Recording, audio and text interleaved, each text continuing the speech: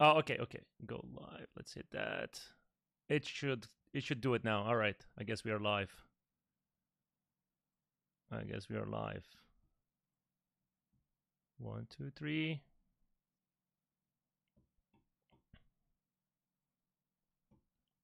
That's yeah, we are live. Do you see it now?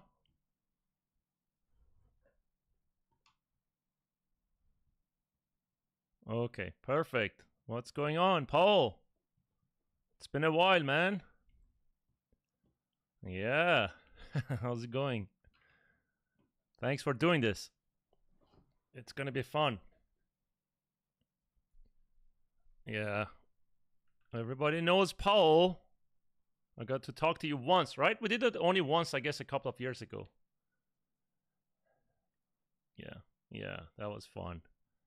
Now we get to pick your brain on some ZBrush stuff, modeling, ZModeler, and do some fun stuff together. I love ZModeler, by the way. I'm just using ZModeler for everything these days, like high res, low res, UVs. Yeah, I make everything in ZBrush. I don't use Maya for low res. Yeah, it's best. All right, cool. So let's do it. Oh, they should be able to. Oh, okay. I see why. I see why. Let me fix it. Hold on a second. Can you say something? Sure. Can you hear me? Yeah, they should be able to hear you now because it was on a different very channel. Low, yeah, I know. Do you hear it? It says the sound is messed up. Wild Hogwarts says the sound is messed up. Let me check. Let me check it. Hold on a second. Can you say something? Sure. Can you hear me? Yeah, they should. Okay, wait. No, I hear you. It's good. It's a bit low. I mean, because you're not using a microphone. I guess is it your camera microphone? No, I'm using a Yeti. So you got to bring it closer to you if you can. I'm using a high-end microphone that I always use for all my meetings. Yeah, bring it forward, closer, like me. No problems I've ever had before. That way you can get the best. Is it better, guys? Hear me fine. Huh? Should be able to hear me fine. I use this all the time. Yeah, it's not. I don't think it's using. Like your audio is not super clear. Maybe your settings are not using the same. Do you want to check your settings? No, nothing's been changed. I use this every day. On Zoom as well? Yep. Well, I've used it on Zoom, no problem. Yeah, it's not super clear. I use Zoom all the time. So here, let's. I mean, I hear you, but it's not like it doesn't sound like Yeti, if that makes sense. Yeti should be super clear. Let me just check the feedback. On Zoom as well. Let's do this. Hold on. We'll double check stuff. Yeah, that's fine. Hold on a second, guys. First live after a while, so this should be fixed in a bit.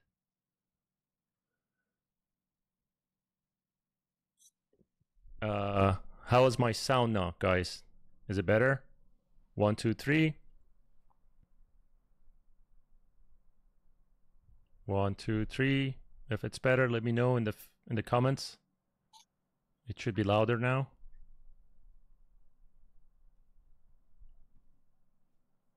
Okay. Now you should hear me fine. Yes, now it's perfect. That's what I'm talking about. All right, let me just increase. Can you say something? Yep. Here we go. That's perfect. That is perfect. All right. Is it better, guys? 1, 2, 3. Test. Paul, can you say something? Okay, yeah. Wild Hog says he still doesn't hear me. No, they should be able to hear you because I checked YouTube. It's clear. Okay. Yeah, it is clear. Let me double check one more time. Perfect. All right. Okay. Is it better, guys? We're good. Mostly, it might be some of the Wild Hog then. Yeah, it could be. Has to check. Can you say something? Okay. Yeah. Sounds like everyone else is good to go. Yeah, yes. We are good to go. I hear you perfectly well. Thanks for doing this, Paul. I appreciate it. All right, guys. So Paul is going to show us some tricks. We're going to pick his brain on ZBrush, ZModeler, have some fun together. He gave me this time after so long. I appreciate it, man. Let's go. Okay. let's rock and roll. What do we do? Well, let's start with whatever questions are already out there in the world. If you guys have questions, go with questions. If you don't have questions, maybe you can just showcase some, I don't know, like anything you feel like doing with ZModeler. Yeah, well, yeah, I'm working on this, obviously, the X-Wing. So I tend to, myself personally, get an actual model to look at physically besides just images. So I got a little X-Wing here. That's and cool. Doing the X-Wing of Luke Skywalker, because I've done a TIE fighter already, and I've been 3D printing that out. So you can see. Oh, that's awesome, man. All ZBrush. Yeah, 100% ZBrush. And then here is the cockpit. Oh, that's pretty cool. That's awesome. This is off an Elegoo printer that I have over here next to me. So this is all set, and then it's just gonna pop it and glue together like so. Oh, that's cool. Then you gotta paint it? Yeah, I'm gonna paint it. I painted a couple here. I got a couple painted already. Let's see if I can find them. So I was gonna make a little scene above my head in my office. So I was just gonna do like here's silver. Oh, interesting. That's pretty cool. Paint it black in there. Obviously, because that's black. And then so I have different sizes. So this is off of Form 2. Oh, Form 2. That's cool. Is it worth the price? And then at a Form 2? Yeah. At this point, like if you're trying to get into it, I would probably look at the costs. The Form 2. Well, Form 2s are gone, so it's Form 3s now. Yeah, it's Form 3 now, which are amazing. So yeah, they have a fantastic printer. They have an amazing printer. But I also bought the Elegoo because it is a cheaper printer, and the material is a lot cheaper. It's $35 a liter. So I've been using both. That's cool. There you go. So wait, there's a question. I have a question. Why not ZBrush fix the dynamic symmetry clipping tools? What are you referring to? Then what dynamic clipping tools are you referring to? Are you referring to the knife brush? Are you referring to the trim brush? You're referring to the slice brush? The knife brush does work symmetrically. The clip brushes do work symmetrically. They can't work dynamically. It's not a bug. They just can't work dynamically right now. And the dynamic for local symmetry is a global setting. It's not per subtool setting. The dynamic symmetry is a global setting. So when you're having this on, it's going to, as you cycle through the subtools. What is he talking about? I'm not sure. He's talking about the new symmetry. So in ZBrush now, the new version. So if you have the newest version, I don't have that now. And so when you have symmetry on, so if I do a clay buildup, so obviously you're working symmetrically like this. Yeah. But now if you rotate your model, you now maintain symmetry. Oh, wow. That's crazy. I didn't know that. But that's a new mode, which is dynamic, which you can only get in ZBrush 2023. Interesting. When you talking about dynamic, ZBrush, the dynamic brush is always on. Are you guys planning to keep that? Because I'm used to not using dynamic brush, and then every time I have to turn it off.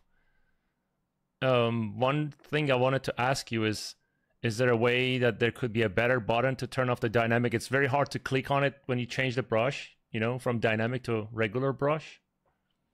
Are you talking dynamic in the symmetry or dynamic in the brush? No, just the brush itself. Like when you press space.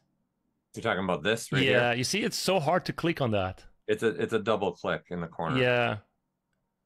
I don't know if you guys are planning to maybe make it bigger or make it like a button similar to the Z ad or something like that. That would be more efficient. Yeah, maybe possible. The thing you'd have to think about, if you make it a button, that's now, I can't do this and have both things at my disposal. I see what you mean. So now you got to think about things like that, or same thing with the space bar. You got to Now, if you want to use this menu, you got to have put that button somewhere in here. Yeah, I always use the space bar, always, because I'm the Right. oldest school, like since ZBrush 2. Right. I don't like the space bar personally because I don't like having UI on top of me, on I top see of what what you I'm mean. working on. That's just, but there's a personal preference. Yeah, A ton yeah. of people use this. I prefer using this for my draw size because then it's just right there. Wherever my cursor is, I get my draw size. And I know that's what I'm getting. I just prefer that. I'm So so it's used not to the like, space bar that it's like, it just happens. Like, I don't even look at it. I quickly change it like that. yeah. The space bar also, it stays at the top. So you're getting the same thing. You're right on the draw size. So Yeah. it's nice having that. But to answer your question, I don't know. I mean, that's the things you got to think about if you did change it to a button. It's now you got to put it in here. I don't have access to when I'm doing this. And then any of you that are doing custom UIs, you got to think of all that stuff now too. Because now it's another button you got to drag out for your custom UI to turn off. Yeah, that makes sense. So there's a pot, but you know, things always keep evolving. Yeah, getting better all the time. So let's do some magic, man. I don't know, like I use ZModeler a lot. When I teach in my classes, people are surprised how much you can do with polygroups, ZModeler, you know, or diamond brushes. I don't know if you saw, I made a samurai a year ago in my classes, and I made the samurai with diamond brushes and ZModeler. Or when I make armors, I just use ZModeler. Like I built everything in ZBrush directly, high res, low res. Yeah. And people don't know, like everybody, I have to convince my students, hey, use this. It's better than modeling in Maya. It's much faster, especially when you have polygroups. Like there's so much you can do in ZBrush. There is, especially if you're taking advantage of poly. Like here, for example, let's just say something. Let's say I want to make some kind of new like mech head or something like that, right? Yeah. So this is the beauty of us being digital. I've already got a head that I can pull up. And then I want to now start designing with this. Yeah. So I want to move very fast and thinking about this of where I maybe want to start going with this character, right? So me personally now, I tend to turn on Sculptris Pro now because then I can also just get rid of things real fast. Like, see, I can get rid of the ears. Yeah. And then just start building up on this surface and start looking at shape, silhouette more. Then I can start building this up. And then you can do a combination here of having obviously Dynamesh with this. Yeah. So that's kind of what I have right now because it's in Dynamesh mode. Oh, but interesting. So you use Dynamesh and the other one. Yeah, but I've also talked to a lot of artists that they've stopped using Dynamesh as much because of Sculptris Pro. Interesting. Because you're not limited now at all. You don't have to guess your resolution. You don't do anything like that. But I like to do a little bit of a combination of it. See, because then I can just really change things and then boom. So when you go to a really big brush size, right, you're making really big triangles, which means you're going to destroy real fast. Yeah. Okay. So, and then I can get it back and then come back. But like, especially hard surface wise and thinking about things, especially let's say something like using ZModeler. Okay. The other thing that I like to do with Sculptris Pro personally, obviously one of the best brushes is H Polish, where you can just kind of start flattening things like this. So I want to kind of start, finding maybe I'll use a little bit of a Damien Standard as an example to just start finding planes. And I love that addition that we made too, which is the being able to just create lines like perfectly the where you want them to go. So this is using Lazy Mouse. So you click on the surface, hold the shift key, and then my pen's not coming off my Cintiq at all. Right? So do you click or you just hold shift and move? So you just click on the surface, right? So if you were drawing, it would draw like normal. Yes. But if you click and then hold the shift key, it's going to make a big long line. Yeah. So now if you let go of the shift key, your cursor it's going to create that. Interesting. And then click shift key again. So in essence, I'm not taking my pen off my Cintiq, staying on it the whole time. So as a hard surface, quick way of working, I like to do this. Yeah, that's perfect. What I like to do though is when I switch to something like H Polish, I actually don't like Sculptris Pro personally on H Polish.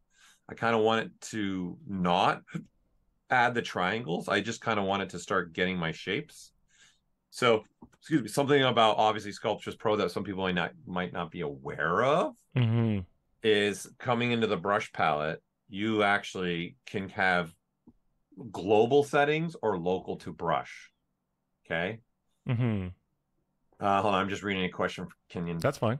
I can feed up your suggestion, having dynamic symmetry not being global. That's already, I think, in my list of things to look at and see if it's a possibility. So I'm assuming you want it per subtool, like you want to control dynamic symmetry per subtool is what you want. There's a delay, so he will probably respond in a bit. So there is your global settings here, which we've made changes to this as well. You have now the picker and your adaptive size. Now you can click and drag and it'll find the triangle size of what you're actually hovering over. So you can see my slider of the subdiv is changing. So if I like this triangle size, then that's what I'm going to get when I start to sculpt. And so it's looking at those triangles underneath, but it's also looking at right now my brush size as a comparison. And the reason why it's doing that is because this adaptive size is on. If you turn this off, your brush size is no longer controlling the polygon size. So now when I go to sculpt, you can see the triangles are a lot bigger. So now this is even more important because if I want smaller triangles, I make the slider go lower. Instead of Dynamesh, that would actually control the density of the mesh. Yeah, it's controlling your density, right? So this is all global. This means when you are in Sculptris Pro mode, any brush that can use Sculptris Pro is looking at these settings. So going back to H Polish, I don't like this. So in the brush palette, we also have Sculptris Pro here. So you kind of have, see where it says use global means, hey, use the settings in that stroke. If you turn this off, now you can set just this brush to have different settings. So i.e., I can say, I don't want it to use the brush size and I want a certain polygon count. So when you're doing this, you see you get a really different size triangles. So you have this ability, but for me, I like to just also turn it off. So you can either turn it on and off individually per brush, or you can even then say certain brushes have their own certain settings when you're in Sculptris Pro mode. And I think this is why some people have really gravitated towards this. It's because there's a lot of control and it's all locally by the brush. Yeah, I gotta try this. I never tried using I always use Dynamesh instead. And then obviously it depends on this scenario. Right. Yeah, like me, I want to start working real fast and I want to start finding like especially hard surface, some shape, right? And just start, and then I want to, so I don't want that. Like I don't want to work really fast, right? Like this. So same thing with the smooth brush now, I can turn it off. So now it's just smoothing. There's no Sculptris Pro. So I want to just start finding something here and start looking for some element here that I want to have on him, and then start, okay, I want a flat face in there. Then I tend to use some like the Damien standard brush, and then just start finding maybe a plane shifts that I want. And again, using that shift key to find something in here. And then just start looking at different surface of what I might be able to do here. Give me things like this. And then, I want to come across like that. So I'll use this kind of as a quick technique to start looking at my model and just starting to figure out a design that maybe where I want to go. And it's very rough. It doesn't matter. Very rough. Yeah, that is key. I think you got to be really rough. And I think this is the difference when you're hard surface modeling inside of ZBrush. When I talk about hard surface model, in the old way of box modeling, you're restricted to the actual polygons. So you're driving everything by the polygons. So I got to slice it, I got to split it, I got to play with edges. You're not doing that in the world of ZBrush. You're just playing with a ball of clay. And then you're trying to figure out what is it you want this to start looking like, right? Yeah, for me, if I'm using a concept and I'm following the concept 100%, I would just go with ZModeler, make everything with that. Yeah. But now you're basically concepting an idea because there's no concept, so you have to design it, and this is the quickest way, I guess. Yeah. There's a lot of techniques I like to use. Like you said, polygrouping is going to be key, right? And then this is why we've also added some other things here that people need to be aware of, i.e. now, there are a couple things here, and then we're going to get into some ZModeler stuff where I'm going with this in a second here. This is just thinking I'm going to I want to block something out, make some kind of looking character looking thing, right? Let's see, like go back to Damien standard. Maybe I want to do this and come up like that. And then that's going to come down like this, maybe all the way down like that. And then I'm going to make some kind of eye thing right here for him coming through there. And then again, this is, I don't go off the deep end, like starting to go like design like crazy like this. Just big shape, primary It's just shapes. basic primary shapes, figuring this out. And then I'm going to use ZModeler to do some stuff after this. But before we get into that, some things I want everyone to be aware of. Okay, number one of the new biggest features for me is because you're talking about polygrouping. So now what you can do as a user is start just masking out, like for example, this shape. Hey, I didn't make a polygroup for this square in here, but I want it. So I can now do something like this. And then now in your masking, okay, you have the ability to fill the region. And then that's completely filled with your mask now. Right, so this one has been a game changer for me. Oh, interesting. Can you do that again? I lost it for a second. Yep. That's amazing. Yep, so then I made a new polygroup. Okay, so it's just... You masked it? Mask out, whatever you want, and then you just hit autofill. That's amazing. That's game changer. Control W. So the nice thing about this is obviously we can put any shape that we want and then tell it to fill it, and it fills it for us. You can just quickly extract that or do whatever. Yeah, do whatever you want with this. Yep. So you can also do multiple shapes, right? So if you guys start just doing multiple things like this, and it's going to fill it out. Analyze it first, so that it's looking at it. Okay. We'll turn off the polyframe. Then I can say, I only want this one and this one to fill. And then you say, fill the region, and it doesn't touch the circle. Wow. This is crazy. So I didn't know this one. For this, it's been a big game changer for me. That's massive, man. Like I can use this a lot for, because recently I'm using ZModeler to make a lot of armors and stuff. And sometimes it's hard to mask exactly what I want. You know, I have to go back and forth on the mask cleanup stuff. Yeah, and what I would do with this, since this exists, right? I would make a new macro that does the auto region and automatically makes a new polygroup. I don't use macros. I need to get into that. Yeah, so then I can make a macro that does two things at once. Interesting. So that way I can say, hey, new macro, and I'm not going to change this. And so this is then it's a macro that it's looking at, right? Can you make one quickly so people can see? Do what? Can you make a macro with this to show exactly how you do it? Yeah. So for example, I'm going to like say make a shape of like, okay, I want some kind of shape through here, right? Yeah. And so the next thing is going to be is I'm going to hit auto region and then hit Control W. So what I'm going to do instead is say, let's make a new macro. It's asking, hey, do you want to initialize ZBrush? In essence, restart. This is restarting ZBrush without actually turning it off. Oh, okay. So I would not do this because you're working right now. That's what it's asking you. Do you want to initialize ZBrush again? And I'm going to say no.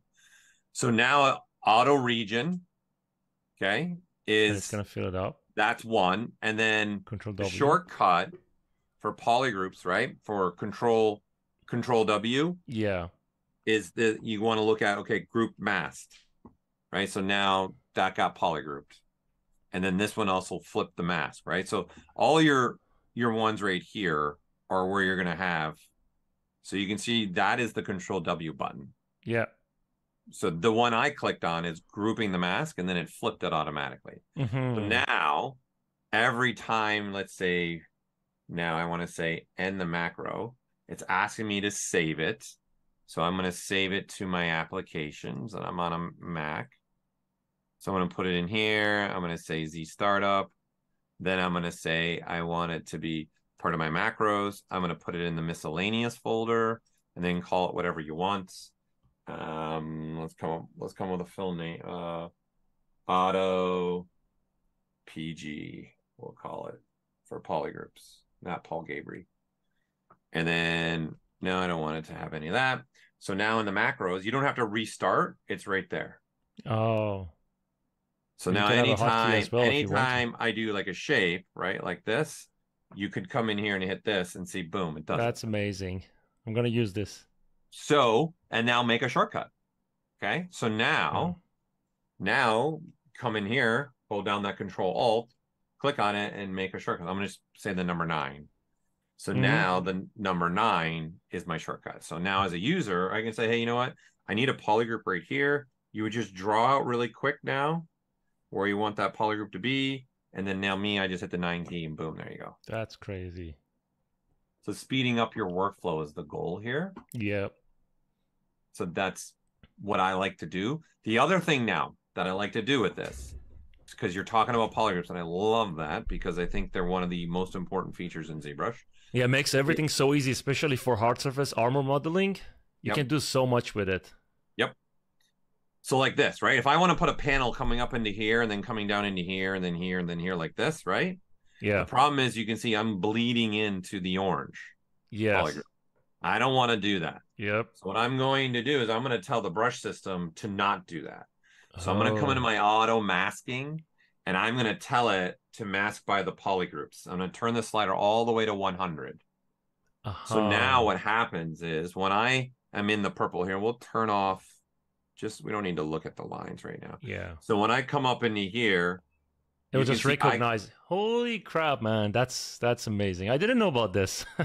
It won't touch. And now That's you can perfect. see these are perfectly touching now. Is there a way that you can, like, you see how you use the damage standard brush to create those lines? Is there a feature to say, hey, make these polygroups based on those dips, you know?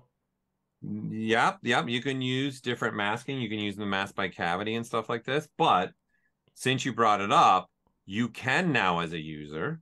So if you have a Damien standard like this, right, and you do this, yeah, you can now just make that a polygroup with one click of the button. What?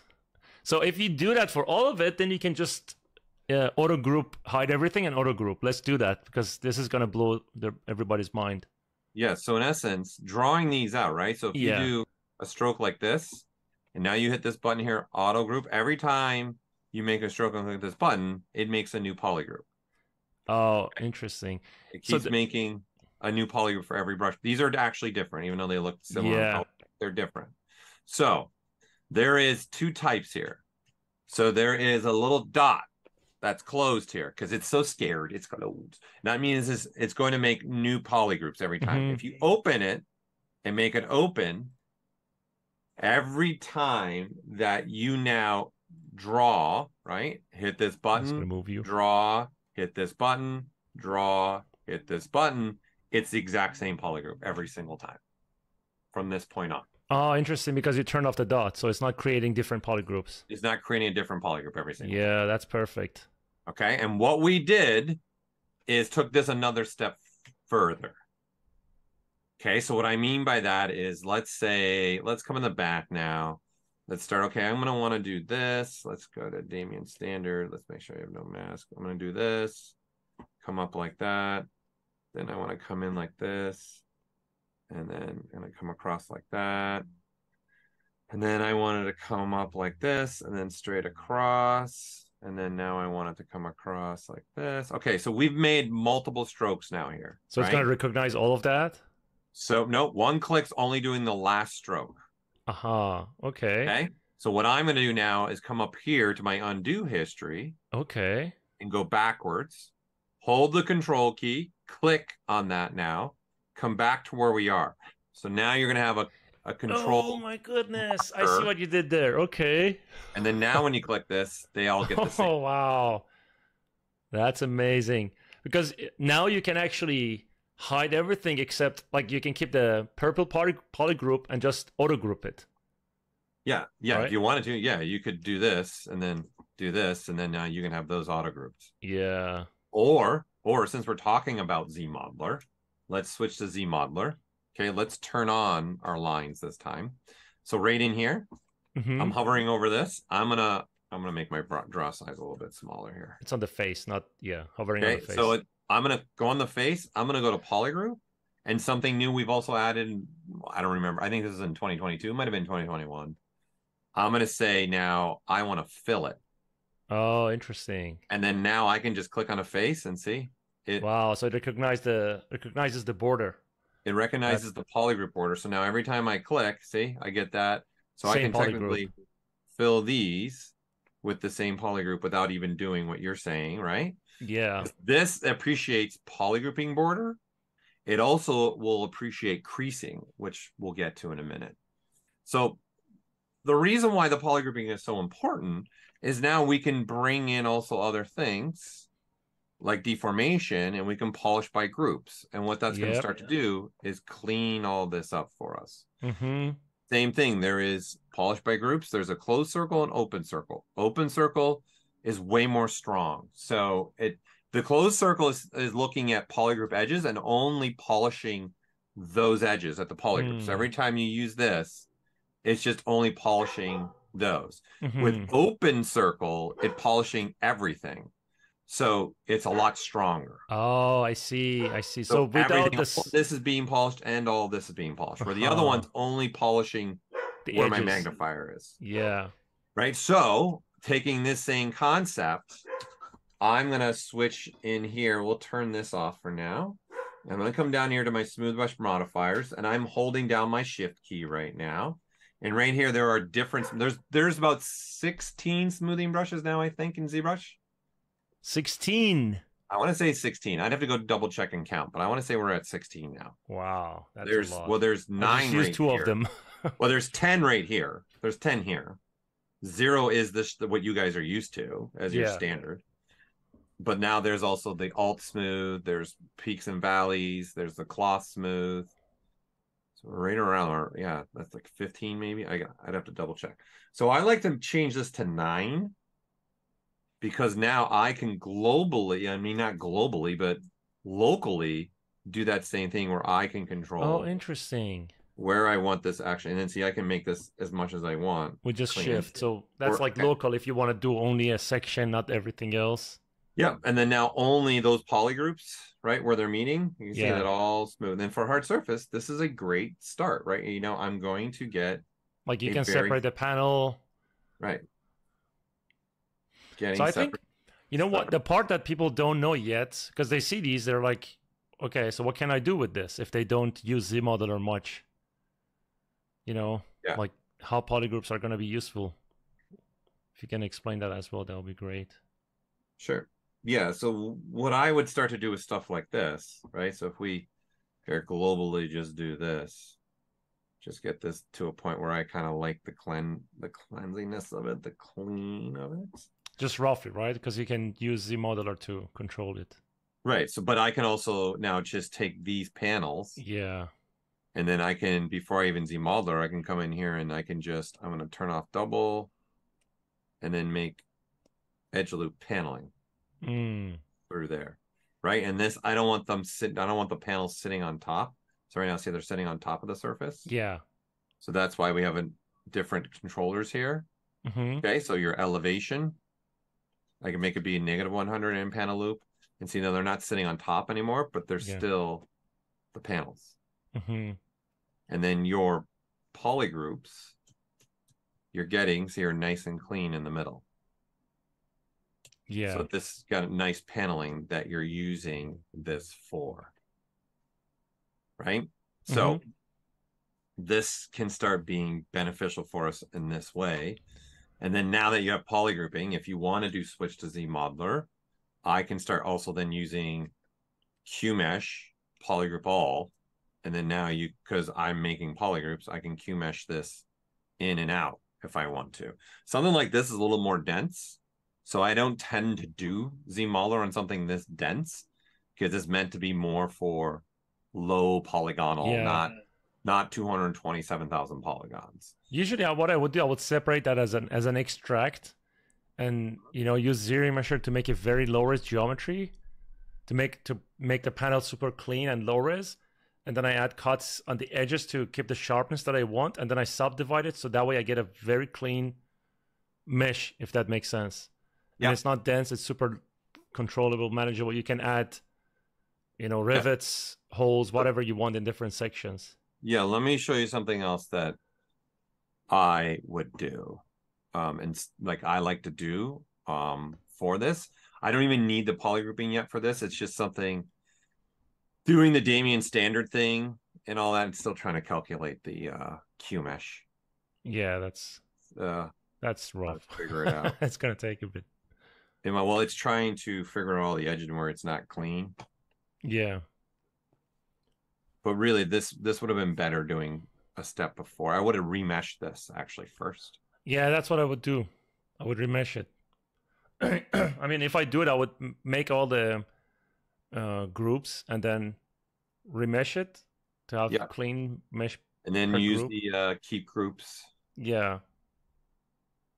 But I want, like, I always love to have super clean low-res geometry, you know, like we did in the past with box modeling, that you had like, you know, a low-res mesh, and then you subdivided it to get, you know, a more high-resolution geometry. But then I would line up all the cuts to make sure it's all flowing nicely between meshes, between panels, and I would keep the panels separate for something like this. Okay.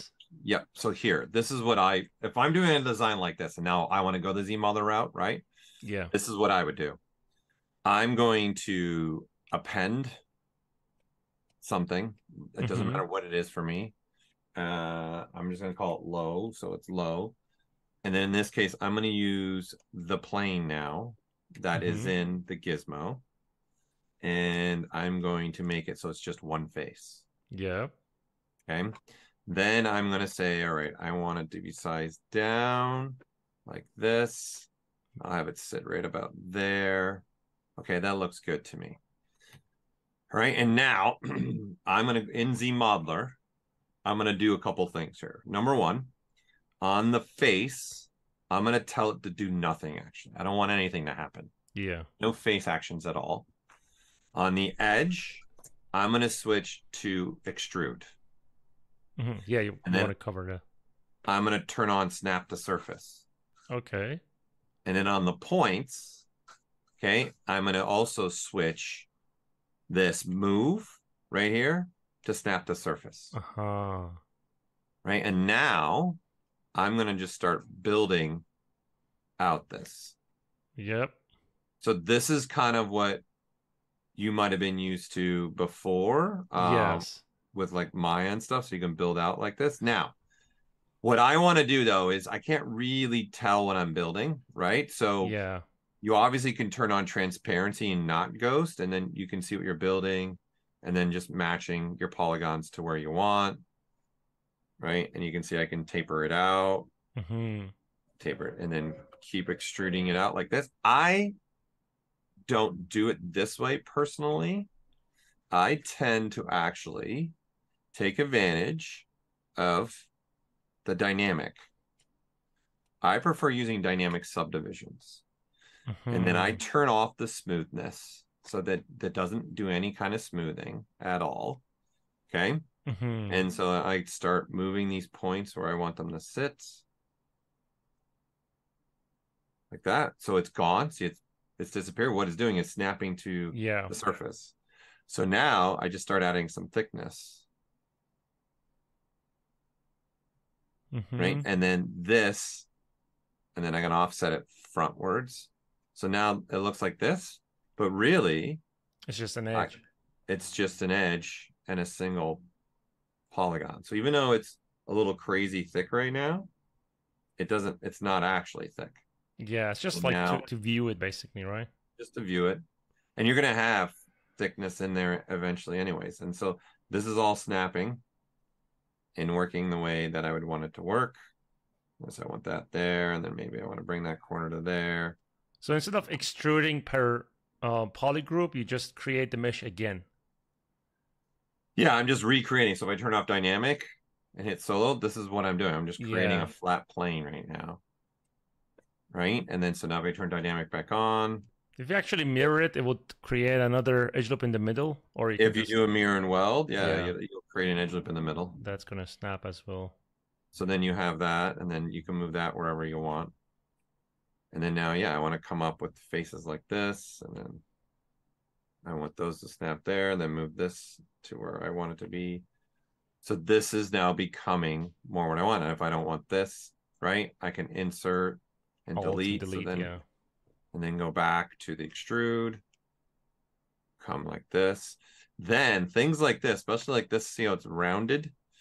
You can also use the number of Oh rows. yeah, but like when you extrude, it's gonna create multiple. Yeah, that's perfect. And then there also, you can see it taking on the curvature. Yeah, that's amazing.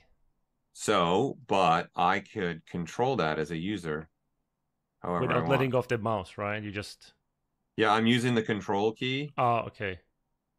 to say how many for it to have. Mm-hmm. That's it. Right. So in essence, see the slider says 10 now. Yeah. I can say, you know, I only want 3, and then this is all I get. Right. So you can change it, or you can do it, you know, whatever way you want. So now you're just building now, and you're gonna get automatically polygrouping and get what you need. So this is the approach I'd start to take. And if I'm starting from scratch building something that I want to Do you ever try to extract polygroups and then clean up each piece instead of doing this, or you don't do that? I don't tend to do that for me. Mm-hmm. But there are people that do that quite a bit. I do that for when I create an armor for like ancient type of armor, if that makes sense. Yeah. And it's very effective. But I guess this is different because if you sculpt the design, then this is a different approach. Yeah. You're basically retopologizing on top of your sculpt. Pretty much. Yeah, in essence, I'm using my sculpt as my reference. Yeah, yeah. Right? So the sculpt underneath is my, instead of 2D imaging reference, this is my 3D referencing. And because where we were going back, being just quick and not being so worried, you can do stuff like, so for as an example, here, let's see, we'll load a model of mine. What's up, Daniel? Let's see, pilot. Load, where are you? Here he is. So you look at this guy. So this is you made these the same way? This is exactly how I made this. Oh, that's cool. So can you show how clean it is? Like wireframe and yeah, so this is all ZModeler and live Boolean. Oh, interesting. So it's not even subdivided yet.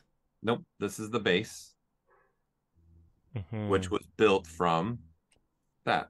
Oh, wow. Right, and so now I got this with ZModeler, and then what are those the eyes, the camera, how is that? Like, is that just a high-res mesh, or no? Oh, you use live Boolean. This is all low. This is my favorite, screaming across the wall favorite feature. So this is really just a cylinder like that. That's all it is. Yeah. This is it. Why aren't you like extruding, for example? Because I mean, can you show the whole eye again? Yeah.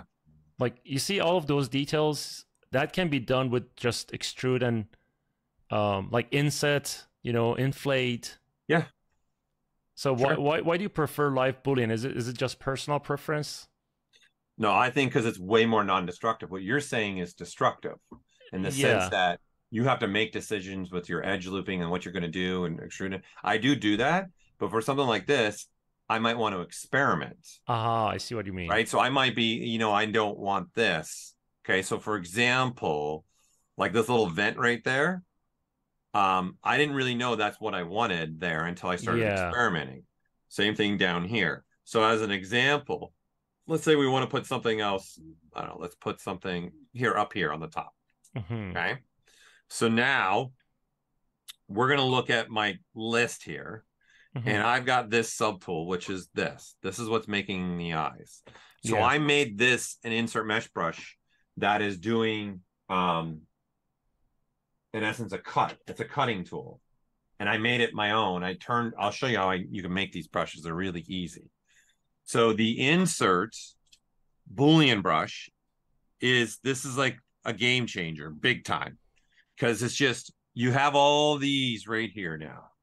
Right. And then now that I'm on a subtool that is set to subtract. Yeah. So it's got to subtract. Then I have live Boolean on. I can come up here and say, hey, you know what? I wonder what would that look like? Oh, I If see. I So you can put create a that up Mhm. here and say, do I like that? Yeah, that No, makes sense. That's right? and So then then I can turn on symmetry as well, obviously, and say, do I want this, or do I want to actually, in essence, I want to move it, right? yeah. So let's go back to this. We'll center it. And so now this, which you can't do with edge looping, is now I can position this. I can move it down here. I can move it up here. I can So right turn now it. this is rough, right? You make it and then once the design is done, you're happy with it and you want to be like, okay, this is the mesh I'm going with. How would you clean it up? Because like you said, the way if you model it, you have to know exactly what you're making, so it's destructive. You have only one option. You do it, and if it doesn't work, then you have to do it again, especially those holes on the side of the head. It's hard to make those. I mean, it's not necessarily hard because you could split vertices and extrude them in. But then if it doesn't work, you have to go back. So Boolean works better here. The only thing that I'm thinking about is how would you get clean mesh at the end?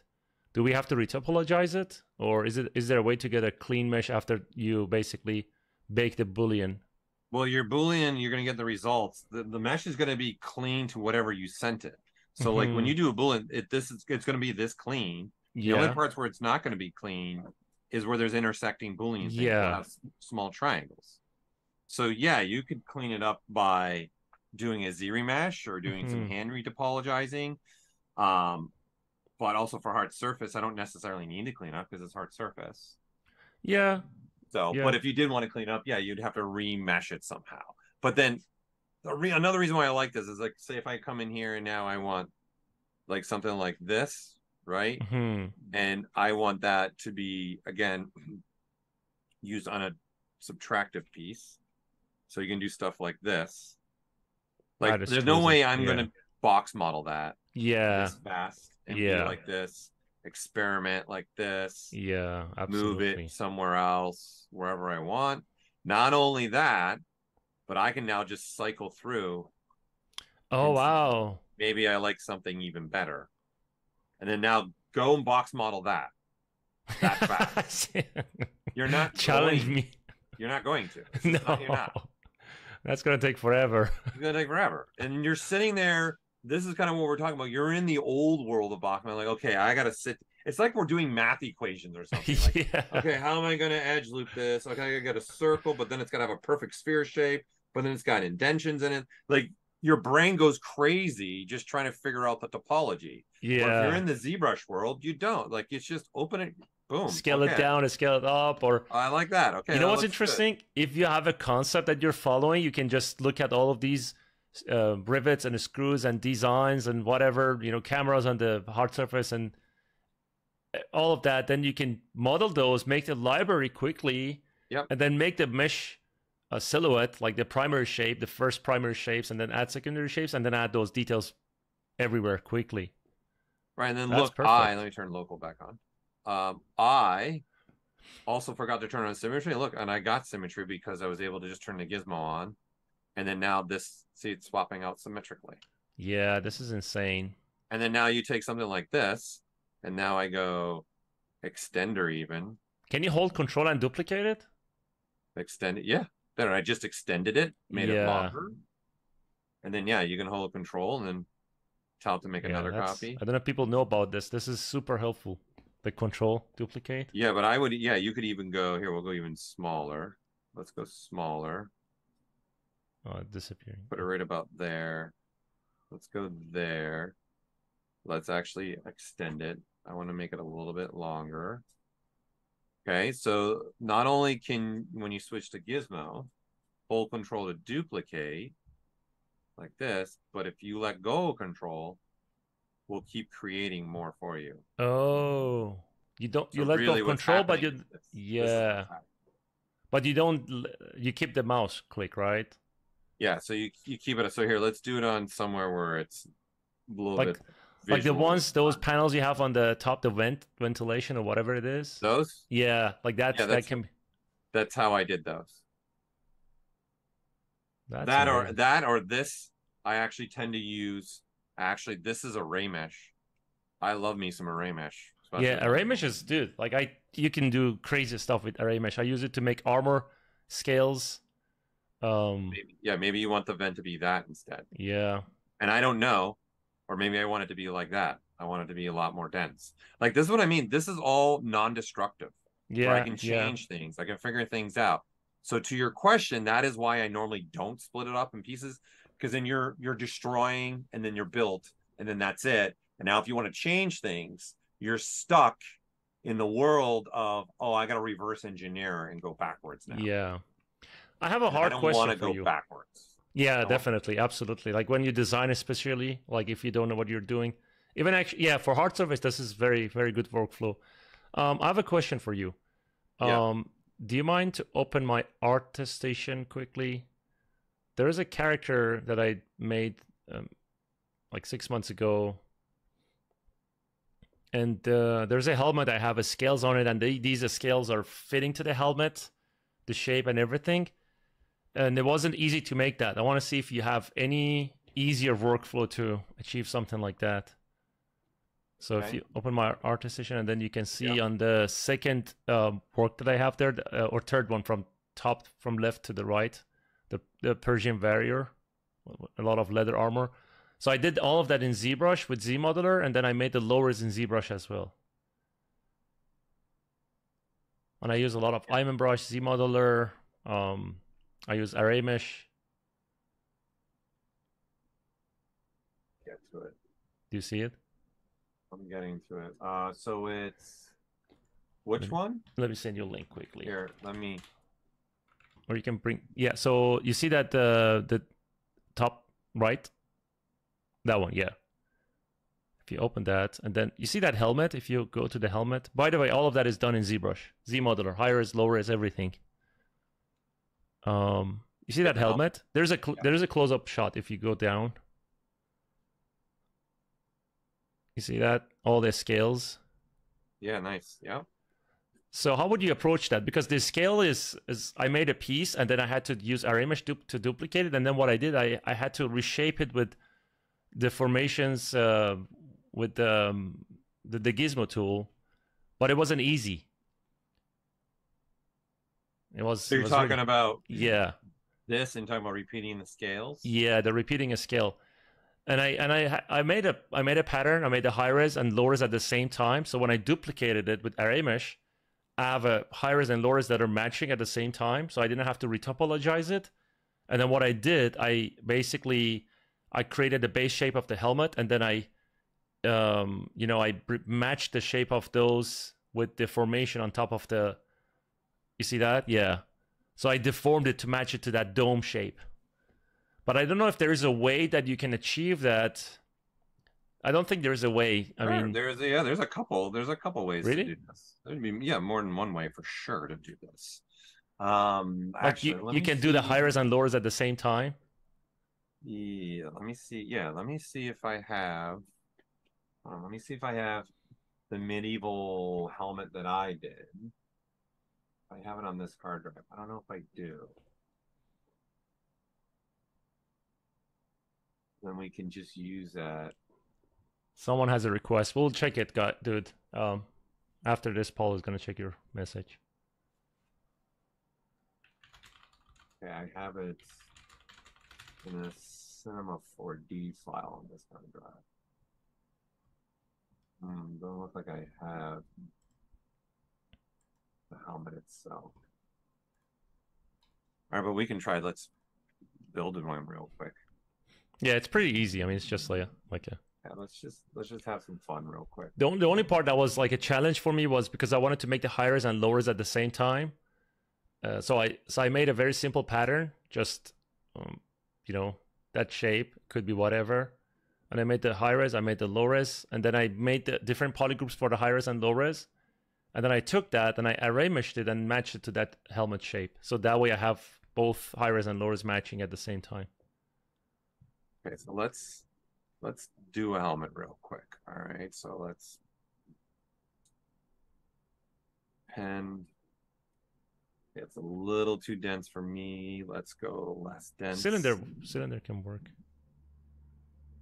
Let's go with this one. Bring this up.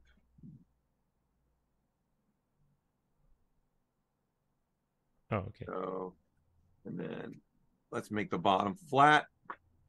Yeah. Turn it. Position it. Something like that. Then let's go ahead and switch to deformer. Let's work symmetrically. And let's start deforming symmetrically so the helmet fits a little bit better. Where I'd want it to fit. This. And I'm going to start now. Let's make it actually start looking like a helmet a little bit more. Yeah, you can cut that part. Yeah. So I get rid of that. Let's get all the way back from the ears. Something like this. Let's see, yeah, like that. Whoops. Let's get rid of that now. So now we have something like this. Let's put display double on. Okay. So obviously what I'd start to do now is start refining this more. Obviously, I would probably use move infinite so I can start moving things. And then I know I would also make groups to make the panels because that one had like different panels, you know. Right. Yeah. So, but to do your little thing that you were doing with the scale, there's a couple of ways we could attack this. Okay. So the first one would be let's make a scale real quick. Let's make something interesting. Let's get rid of this. Something like this. Let's use ZModeler, keep it simple. All right, so ZModeler. What was the tool you used to basically decrease the poly count? Remove the edge loops? That is in the gizmo. I'm using the gizmo, and the gizmo in essence has built into it all these shapes over here are in essence the initialize ability that you have. Yeah. So this is when you click on one of these, then you can adjust you're gonna have a little cone. So here, if I duplicate this and say, let's say, for example, I take the cylinder. So you have this cone, so you can actually make an inner radius. Oh, that's pretty cool. I didn't know about that. I can add this. I can turn it into a triangle. Amazing. I can do whatever I want. And because this is masked off, isn't touched. So it's using your location. So you can change the stuff locally as you want. Well, it's because this is masked off. Yeah. And I'm in the gizmo, it replaces whatever this is. Mm-hmm. So whatever's still not masked, when you click in here and you click on something else, it replaces it. That's cool. So then if you're doing like that, see that one's going to stay. And now I get this. And see this has just got. Oh, I see all those handles. Yeah, that's perfect. Yep. It's just the handles. Before. I prefer using that. Mm-hmm. It's just faster. That's very helpful. All right. Okay, so let's do this. And then you want to basically for this pattern, and then you want to duplicate it down because the second row is going to be different. Yeah. I'm going to also let's give it a little bit of some fun shape here. Yeah. Maybe sharp edges on the sides. Let's do loop, loop, loop. Look at it this way.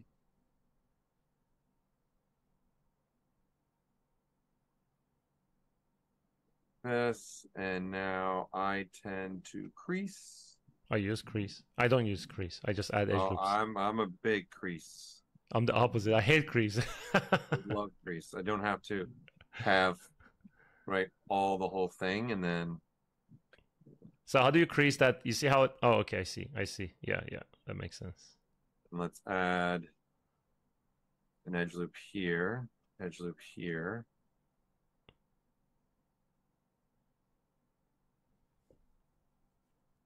Right.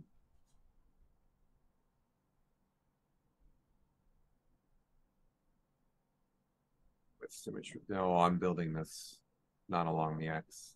Yeah. Let me flip it. So it's actually along the X. Let's start adding some shape to this.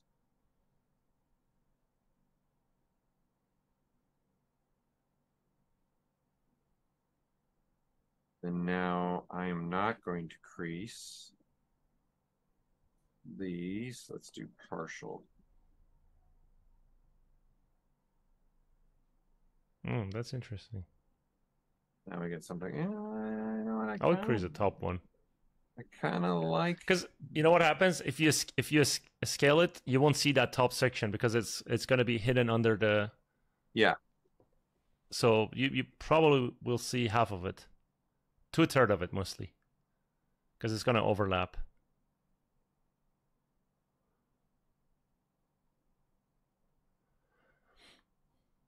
All right, and I'm gonna go. Let's see.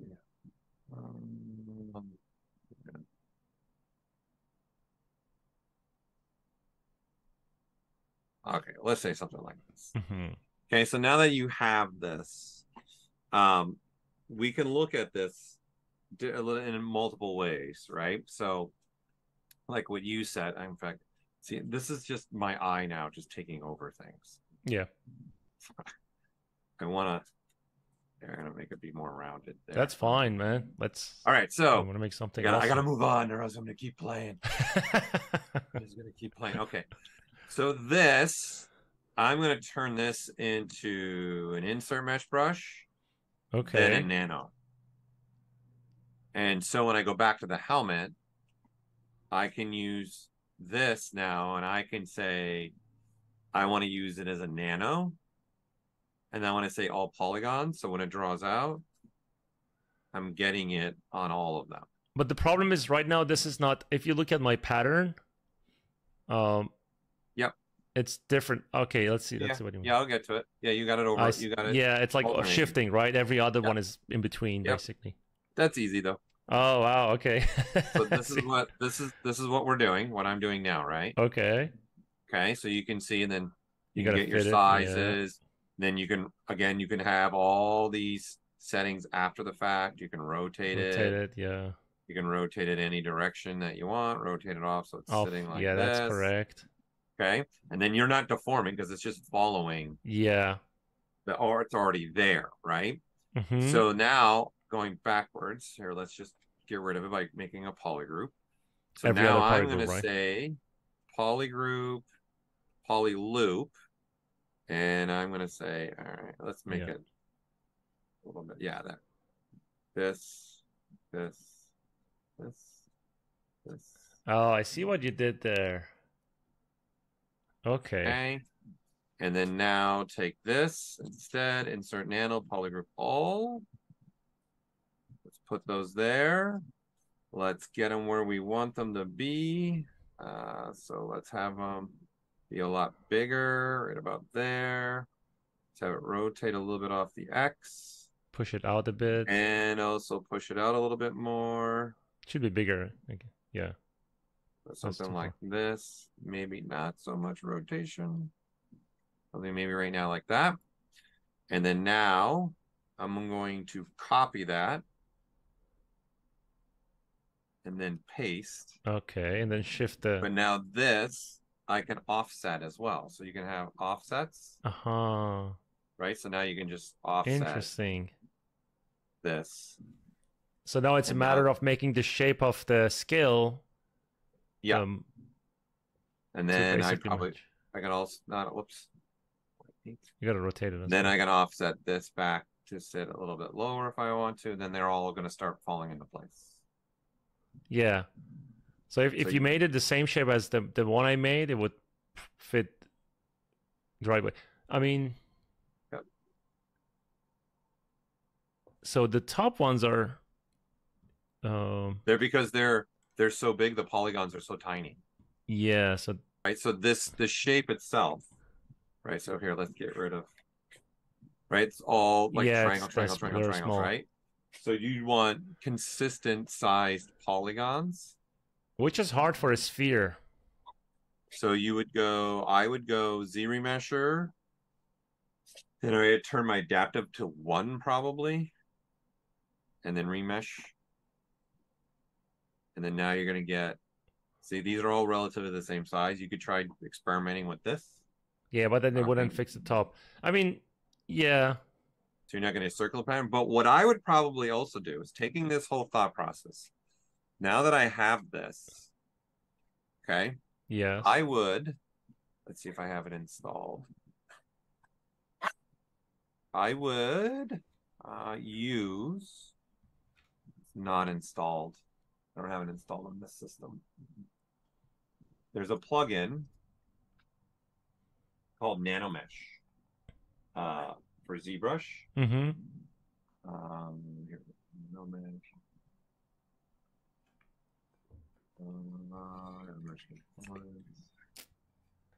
We just moved it. So I gotta get Maxon or I used to know exactly where this is. I might have to do it like quick and dirty with 2.5D. That's okay. I'm trying to remember where we moved this to.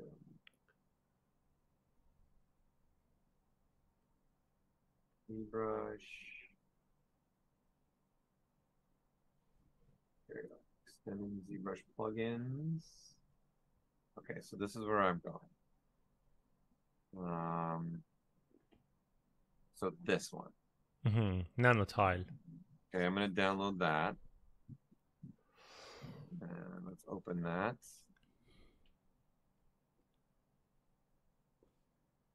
Then I am going to put that in my program as the plugin. Startup plugs. So again, I'm just putting it in my Maxon, ZBrush, ZStartup, ZPlugs. Putting it in there. Okay, let's quick save this. Shut it down. I want to save the shortcuts and then relaunch. Do you prefer Mac over Windows for ZBrush? Or does it I matter? don't even. I have the M1. And Oh, it's okay. pretty impressive. Really? Is it better It's than? pretty impressive. How much did you pay for it? Like $3 grand. Better than a $3,000 Windows machine? Yes, leaps and bounds better. You're not going to build as good a machine for Windows at $3 grand that this is doing. Wow. Not even close. But that's my opinion. Okay, so brush, create insert, new. How many gig of RAM you have? I think this one's got 64. Okay. And then yeah. how is it like a new version? Yeah, I have the Mac Studio. So this is what I have. A Mac Studio. Okay. With the M1 Max. It's not even the Ultra. Uh-huh. And it's 64 gigs of RAM. And it's awesome. When did you get it? When did I get it? Yeah. Last year. Okay, so it's pretty new. Yep. I have an Ultra sitting in front of me too. I have even the better one. Oh, I have 2 of them. So that's crazy. this is my personal one, and then I have a company one that's an Ultra. I mean, I wanted to get a Mac machine, but I was hesitant. Do you recommend? Well, no, the M2s are out now in the Mac Studio. They're amazing. It's a desktop, right, or laptop? Desktop? Yeah, so it's not their desktop in the sense that's the Mac Pro Studio. Yeah. This is the Mac Studio. So I am using this, not the Mac Pro, which they just interesting. updated this as well. This is new now. It's got the M2 in it now. But the new chips? This is really expensive. Yeah, I'm Like, actually this thinking is to their- get this, honestly. Like, No, you don't need that. Like, I'm telling you right now, what I am using, the Mac Studio, is plenty good enough. And it Oh, starts wow. at $2,000. and it's a small, right? Yeah, it's only about as big as my head. What? How is it for video editing? It's fantastic. It's great. So here, $4 Okay. grand is so you can come in here. Let's see I don't even know. So this is going to be 24 cores. The GPU is 60 cores. And there you go. It's 60. If you want 128 gigs, then it's an extra $800. You want even more core GPU, it's another $1,000. What hard drive? GPU I don't care about the hard drive because I have my own server. Yeah, you can use whatever. I have a NAS server, so I wouldn't go any more than 2 terabytes. And that's it. So 4,800. However, what I normally do with Apple products is I don't buy brand new. I buy refurbished. And it's certified. And it's certified by them. It's their refurbished. So I go to Mac. So mine's a refurbished. I saved $600 on mine. Wow. And it So works just as good as new. Here, look. Here's a M1 20 cores, 60. So $5,000. So this is what they have available right now. So I just kept going into this and seeing what I can get. Well, this is kind of mesmerizing. I'm actually thinking. However, Apple right now, if you're a instructor or you're a student, they're giving student instructor deals right now. Oh, that's cool. Like I just bought my daughter an iPad. I got $150. I got $150 off the iPad. I got $20 off the Apple Care. Then I got a $100 gift card, which then I just used to purchase her keyboard. Oh, cool. So I saved like $270. Yeah, I'm actually thinking to go all in Apple, but it's kind of expensive with monitors and everything. Like, no, I'm using a Samsung monitor right now, and I'm using my Cintiq. Okay, yeah, I don't like Cintiq. Any monitor, you don't have to use that. I wouldn't use their monitor. You don't have to use their monitor. Dell has pretty good monitors. Yeah. Yeah. Okay, so back to this, right? So what you could have done is you could have used this plugin. Right? This is called Nano Tile. So it's using Nano Mesh and Array Mesh together. Interesting. It's using both. So I'm going to say create new tool. Oh, I don't have, it's not working on my Mac. I can't show it to you. I didn't get the updated one. So anyways, I'm going to do it. I'm just going to do it dirty with the document then. I'm going to give you the idea here with the document. So let's make a new document. Let's just go 512. Let's make it painless. Make it easier for us. Resize, yes. Okay. And then let's draw out this again. T.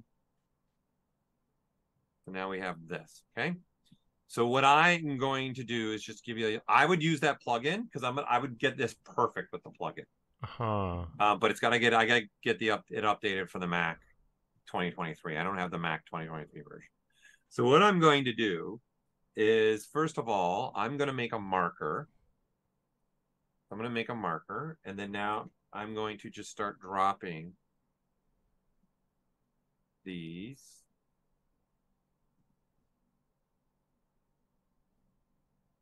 Where I want them.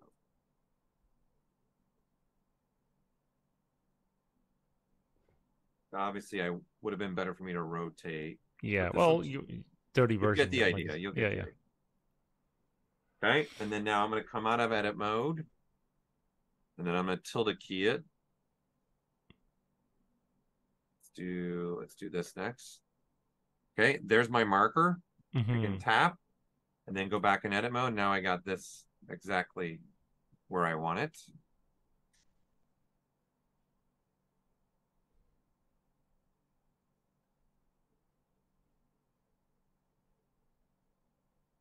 Then drop it again, switch it, tilde key. Is this going to be a model or is just like a? It's going to be what? Is it going to be a texture or it's a model? Yep. Texture.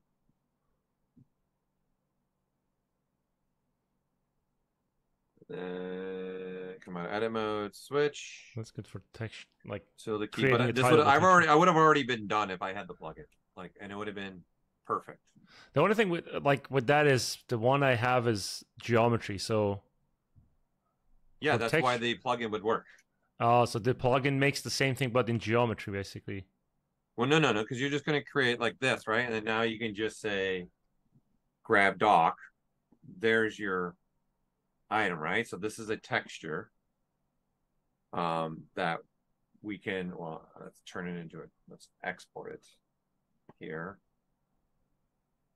Let's put it on the desktop, save it. Let's make our new document. Let's go bigger all the way. Let's go ahead and draw this back out. T, right? And then now this, I would just quickly UV it now, right? So you Yeah. have different UVs. And now, by the way, UVing can now appreciate creasing. So you can use creasing. So for example, I can say, let's add a crease part right here. Let's crease this complete edge loop right there. Okay, and then now when you click this, it just unwrapped, but it's going to unwrap. So we do morph. See, it appreciated.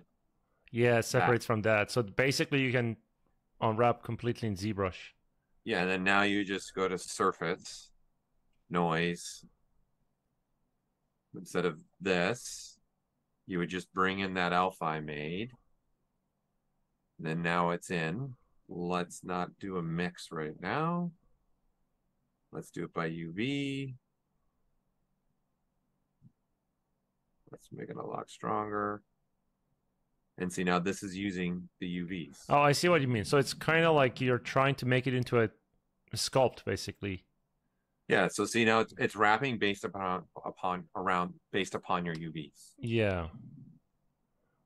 This wouldn't do that, but this is actually a good thing for other stuff. Like if you want to make some pattern on the model, you know? Yeah, this is exactly what I would do. And then this is not married to it, right? So when you do a BPR, we actually show you the result if you're interesting. Applying it. So you'd be able to see it. Oh, I see. So if you have a perfect UV, then you can. Yep. How do we separate it as a geometry? Because like I said, on my model, basically, if you look at it, it's a separate object, and then I have the low res and high res, you know? So it's a clean model for game assets. So, and there's like the silhouette, it's not like flat. Yeah, but you're not going to just bake it with a normal map? Yeah. So, but if you look at it, those panels, they have you know, like they're 3D basically. You can go underneath a little bit. There's like some how do I say it? Like they're not like baked as a texture, you know? Right. It's actually modeled on the low-res. These are still individual pieces of geometry. Yeah, they're connected now as one piece because, you know, on the low-res I merged the vertices and all that. Yeah. But there is like, if you look at it from angles, it's a 3D object basically. Yep. And then I baked the normal map from the high-res to the low-res to get those extra details, you know, creases and things like that, sharp edges. Yeah, this is something where I would have personally, you know, doing this, I would have just made, so these are laying perfect. I would have used nano mesh and then just made this its own panel.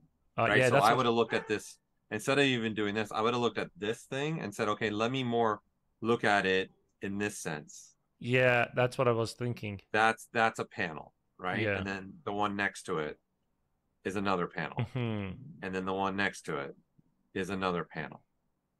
Right? Because you actually don't need you just need this portion. Yeah, you just need half of it. So then these are my panels. Yeah.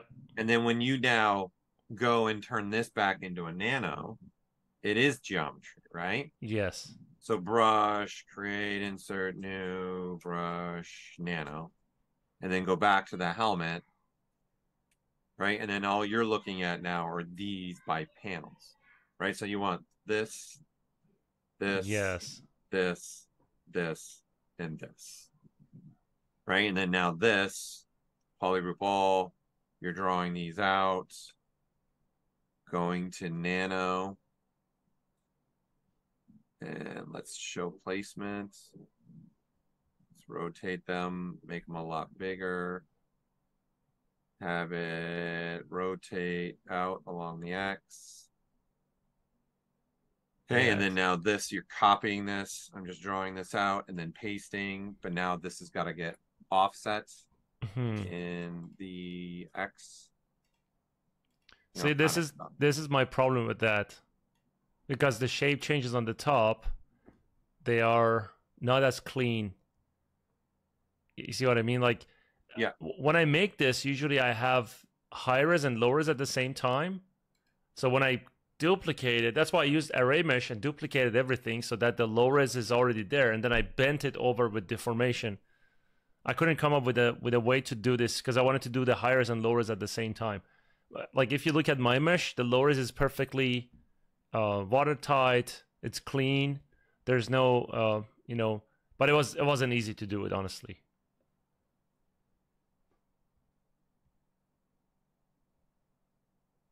Yeah, I would probably remesh this so all the polygons are also getting smaller. Yeah, that's the challenge of it. So If it was I flat, would like have this bead so they're equal going yeah, up. if it was like for the chest armor, like if you look at my mesh again, my portfolio quickly, you see there is those on the chest as well. Like if you go down on the back, no, up. See those on the chest? That would work well with that because all the like it's just a panel. All the polygons are exactly the same. See even the back side. Yep. Because you can make all the polygons perfectly a square and the same size. The helmet was a big challenge. Right. So you took more of the approach of let's see where. Like I basically made a flat panel and I matched it to the helmet, and then I removed the extra pieces with the. You did something like this, and then like the approach you took too was you're going this array mesh, yes. arraying it, then I repeated it. I don't know. Yeah, obviously my mesh is more like you did it quickly, but mine is like this. So when I array mesh, the lowers can match perfectly, right? And then I have this and this, and then I have in between. So basically, mine is more like I have this shape, and then on the bottom I have this shape, like this. See what I mean? Yep. So that way, when you duplicate it, you get a perfect design, basically. Yep. Yeah, you get a perfect fit. Yeah, exactly. But that's more work, obviously. We don't want to. Yeah, but you could, like you said, like you could do this. Oh, I see what you mean. Yeah, and then rotate it. That way you can do it panel by panel. I mean, this one is not matching. That's weird. Something like this. Center it. I guess you have to reset it. Oh, I see. Yeah, it's not center. And then now append a new. Switch to this.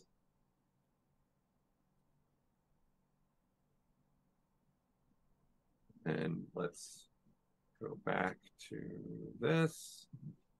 Let's have them be more like that. Oh. And then let's also rotate along the Y here. Mm-hmm. Yeah, that could work potentially. And then let's append a new. And then yeah, that could potentially work. How many do I want? This is actually perfect to create a snake, for example. Yeah, I've used it to also like create a brush. I said it's too many. Yeah, for the brush as well. So I'd say how many rows? Let's just say something like this. Yeah. Okay, and then now this is still low topology. Yeah. And then so now we just need to convert it all. Make mesh.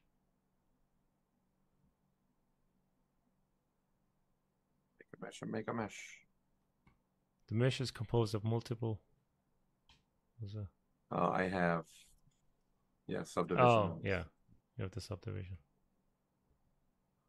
There. Now you have this, right? And then now take the gizmo. I see. And then you can either do deformer, or you could do taper and have them start tapering down, like taper it down like this, right? Or switch to the deformer.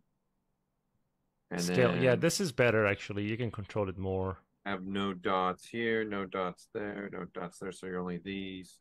Oh, I have it on an angle. Hold on. Let me reset. That might help. So now the taper should be, Yeah, exactly. Because here you can remove the top. Yeah. Or yeah, that can work. Deformer and then scale the take top. This, and then just scale them in. Then you can add a row in between. Yeah, this could be a better approach. And then you could accept that. Add another deformer, add a row. Now have it start bulging out. Yeah. Actually, probably 2 rows. That way you can have a little bit of control. Yeah, I think this approach is better, even though the top is not exactly, matching, but mine is the same. Like mine is not. I mean, yeah, this works. So you could do something like that. Yeah, yeah, because the top is also capped. Yeah. You're not going to see that. You're going to have like you have design yeah. in here. Like you've got this capping it. Yeah, even in reality, it's like that, right? If they wanted to make these, it wouldn't be easy, but to make all of that by hand, so they would cap it. Yeah, they would just cap it. Yeah. So there's just how many do you want, right? I going back to the beginning, all the way back to the array part, it probably would have done a lot more than what we have. Like yeah, you have to make it perfectly, make sure all the edge loops are matching, lowers is matching, and then it's a bit more work. It's not as quick. Right, so I would be here. We don't need this. There we go. And let's center it. Take it to the home. So yeah, I probably would have done like probably something more like I would have done repeating maybe of like 48. I don't know, I'm guessing a number. Then again, rotating along the Y 360 degrees, and then pulling that off until you get a perfect match. So you have a lot. Look at it smooth as well. So what does it look like smooth? So something like they're touching. Yeah. Then you say you're appending and you want the same thing. And so now I just want to move that one up. But then rotate it slightly. And then rotate it slightly. So you can use this to rotate, or you come in here and I just wanted to rotate. Yeah, I'll rotate with with the array mesh. It's more accurate. Like if you do, I guess it's like, oh, it's different than what I thought.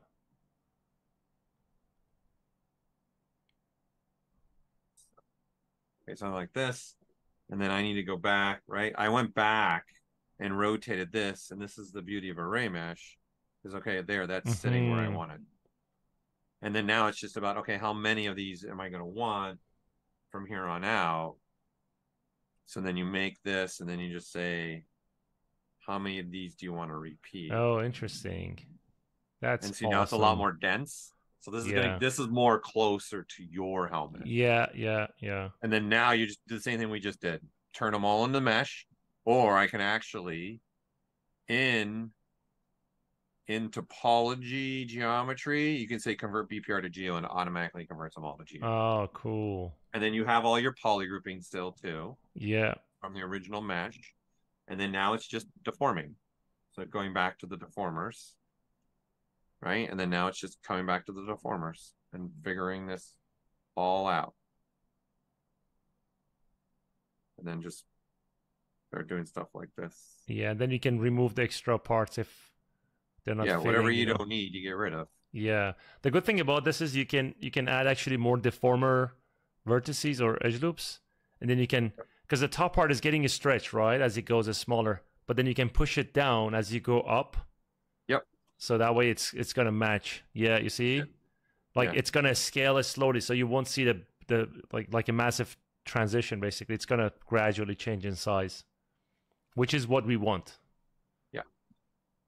So there's something. You can actually make a lot of architectural structures with this, because Unreal Engine 5 with nanite and stuff, if you want to make dome shapes and things like that. Yep. This is perfect. Yeah, this works. That's amazing. I see they got into a hardware. There was a question somebody was asking before we got down this rabbit hole. Yeah, there's if you go up, somebody's asking, this is regarding pattern 02brush, whatever it is. Do you see that comment? Uh-huh. Yeah, you can change that to your own. You can change it to whatever you want. So that's just a sample brush that we made to show you. First of all, let me just tell you what it does so you have an understanding why this brush exists in the first place, because it's part of an addition we made. Okay, so I'm going to do this brush pattern. So this pattern 2 and pattern 1. Okay, this was made with an image. So in essence, the image is attached to the brush. So when I turn, in essence, it's doing the stamp over again. Okay, and if I turn, it's doing it over again. So we did this because if you were to do this, okay, and keep sculpting, and you can see what happens on the side. It gets stretching. because this is like a 2D image being projected in a way. ZBrush. So that's why it's called ZBrush. What we've done is this is using two things. This is using the alpha that you see, and there's another alpha in surface noise. This is why one of the main reasons why we made surface noise be its own window, so that we're able to now use surface noise in a situation like this, where we're using it on the brush now, right? So this image, so it's using two images now, okay? And so this has got a scale of its own to it here. So now when I sculpt, see they're smaller, right? So it's using this alpha to kind of add the scratches on the cobblestone, but it's using the other alpha to be the cobblestone, okay? And it's mixing, it's allowing mixing to happen. But what's key to this are these other options. The local projection mode is the key, one of the key points. That's telling the brush to look at these locally. So when I do this, and then I do this, it's just the same. You can see it's just the continuation. It's almost like the alpha is being repeated infinitely across the document. Yeah. The problem is if you're doing something like this, it's going to go to the side, getting the stretching on the corners, right? And then so even if you come to do this and you do this, you're never going to get cobblestones. It's never going to happen. So what we're doing is we're telling now, how about we attach the locally to the brush? So wherever your brush is, that's where it's going to sculpt. And then there's a dynamic scale. So what that means is I can dynamically change the scale by my pressure sensitivity. So is this using the surface noise, or is this a brush? Like, this is a brush using surface noise. Oh. So you can see I can push harder and get different scales. Can you explain how you use this from the beginning for those who don't know? Because I'm not sure if people know how to make this exactly. Or do you have anything that you can share? Yeah, this is just, if we're making it from scratch, first things first is this brush, okay, is just the standard brush. That's all it is. Yeah. Okay. And then this brush, so if we go standard, then we said, hey, let's use one alpha on it. And we use like this alpha right here, right? Yeah. So we said, okay, that alpha. So now what we're going to get is this. Yeah. But it's not clean, right? Right. So all it is just that alpha being repeated. Yeah. Okay. Then we said, let's go into the brush system and let's use a noise in here. And then we loaded another noise. So we can grab the one I made here. Or here's some better ones, actually. There we go. There's a good one. Huh, I already had one. Okay. Oh, you already had it? I already had one. So there you go, right? So now this is now being used multiple, right? So this is doing two things here. This is using this noise with the noise I just loaded. So now how is it connected to the surface noise? That's the part I'm confused. So it's connected to the surface noise because we've ripped out surface noise and it's using this noise. Well, hold on a second. Let me turn off my camera. Oops. Okay, go. So it's using this, right? I set my scale that I want. Uh-huh. That's repeating. I don't want any mixing. Uh-huh. Okay, so this is all I want. I can push and pull. Yeah. However I want it. This is setting your scale of that noise. And you hit OK. And then now when I sculpt, I get that noise. Oh, I see. Can you show me? So where do you get the surface noise? Is it on the brush? Yeah, under brush. Oh, I see. Under brush and then surface noise. Yep. And so now every time I sculpt, I'm getting, if I turn this off, then I'm just going to get the scales. See? Oh, interesting. So I'm combining an alpha with that. Yeah, this is amazing. And then if you just keep sculpting with one brush, then it's going to give you a perfect scale. If I just keep rotating, the idea was I keep rotating, I still get the same thing. Oh, it doesn't matter. I see. That was the goal. It's would really good for organic stuff. Yeah, like there's also the pattern one, which is actually doing a pattern. Yeah. And then if I rotate, I get it again here. So when you click and hold the mouse, is it gonna like make the pattern even everywhere, or it's like basically brushing on top of itself again and again and again? Look at it as, again, it's an infinite repeat of the pattern Mhm. on camera plane, right? Yeah. But now it's saying, but you're using your brush now as where Yeah. locally, no matter where the cube is facing to that, give it the correct pattern. Yeah. Every time you stroke, give it the right pattern that you want. I see. Where if you didn't have this on, then it's not going to give it, like if I turn this, right here it looks good, but maybe here, see, it's streaky lines. Yeah. Because it's an image that's being projected. Yeah.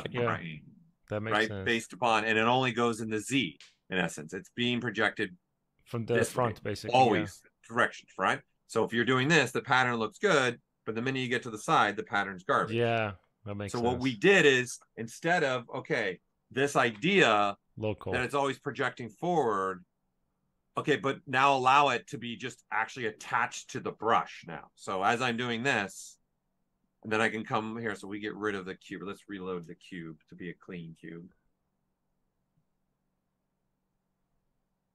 So now when I'm doing this, I get the pattern here. Let's do the dragon pattern. The pattern, and if I rotate, I get the pattern. If I rotate, I get the pattern. Yeah. If I rotate, I get the pattern. You couldn't do this before until we added that feature. That's pretty cool. We just added this, and I think this was just added in 2022. This is one of the new features of 2022, if I remember right. And then you have a dynamic scaling, which is using your brush size to dynamically. So if I go with a smaller brush size, see the pattern's smaller. If you don't use dynamic scaling, then it's going to just keep the same scale everywhere. If you use dynamic, then it's just no matter, yeah, it's the same scaling everywhere. It goes based on the surface noise settings, basically. Yeah, and it's using that instead, right? And then this is you're scaling up the noise. This is making it 3.7 times. Yeah, right. So if you put it at 2, and then now there's a range, and so now you can use in essence, your strength pushing down. The lighter you are, the smaller it is. The harder you are, the larger it'll get as well. So that's also cool. This and this are working together to do that. So not only do you have your brush size, you also have this also, and they're working together also with pressure sensitivity. That's pretty cool. And then that's when we started doing other things like this, where you can actually have multiple alphas and multiple textures attached to a brush, and then use pressure sensitivity to swap between them. Like that's new that was 2021 feature. So there's it's the rabbit hole of going down the rabbit hole. There's a lot. Yeah, if you use this can be good for like creating creatures with the scales, dragons, dinosaurs. Yeah, things like that. Yeah, stuff like that, or especially environments. Think about environments have different, rock. You can make it bigger and smaller, and smaller, right? So like the original, this was the idea of this brush.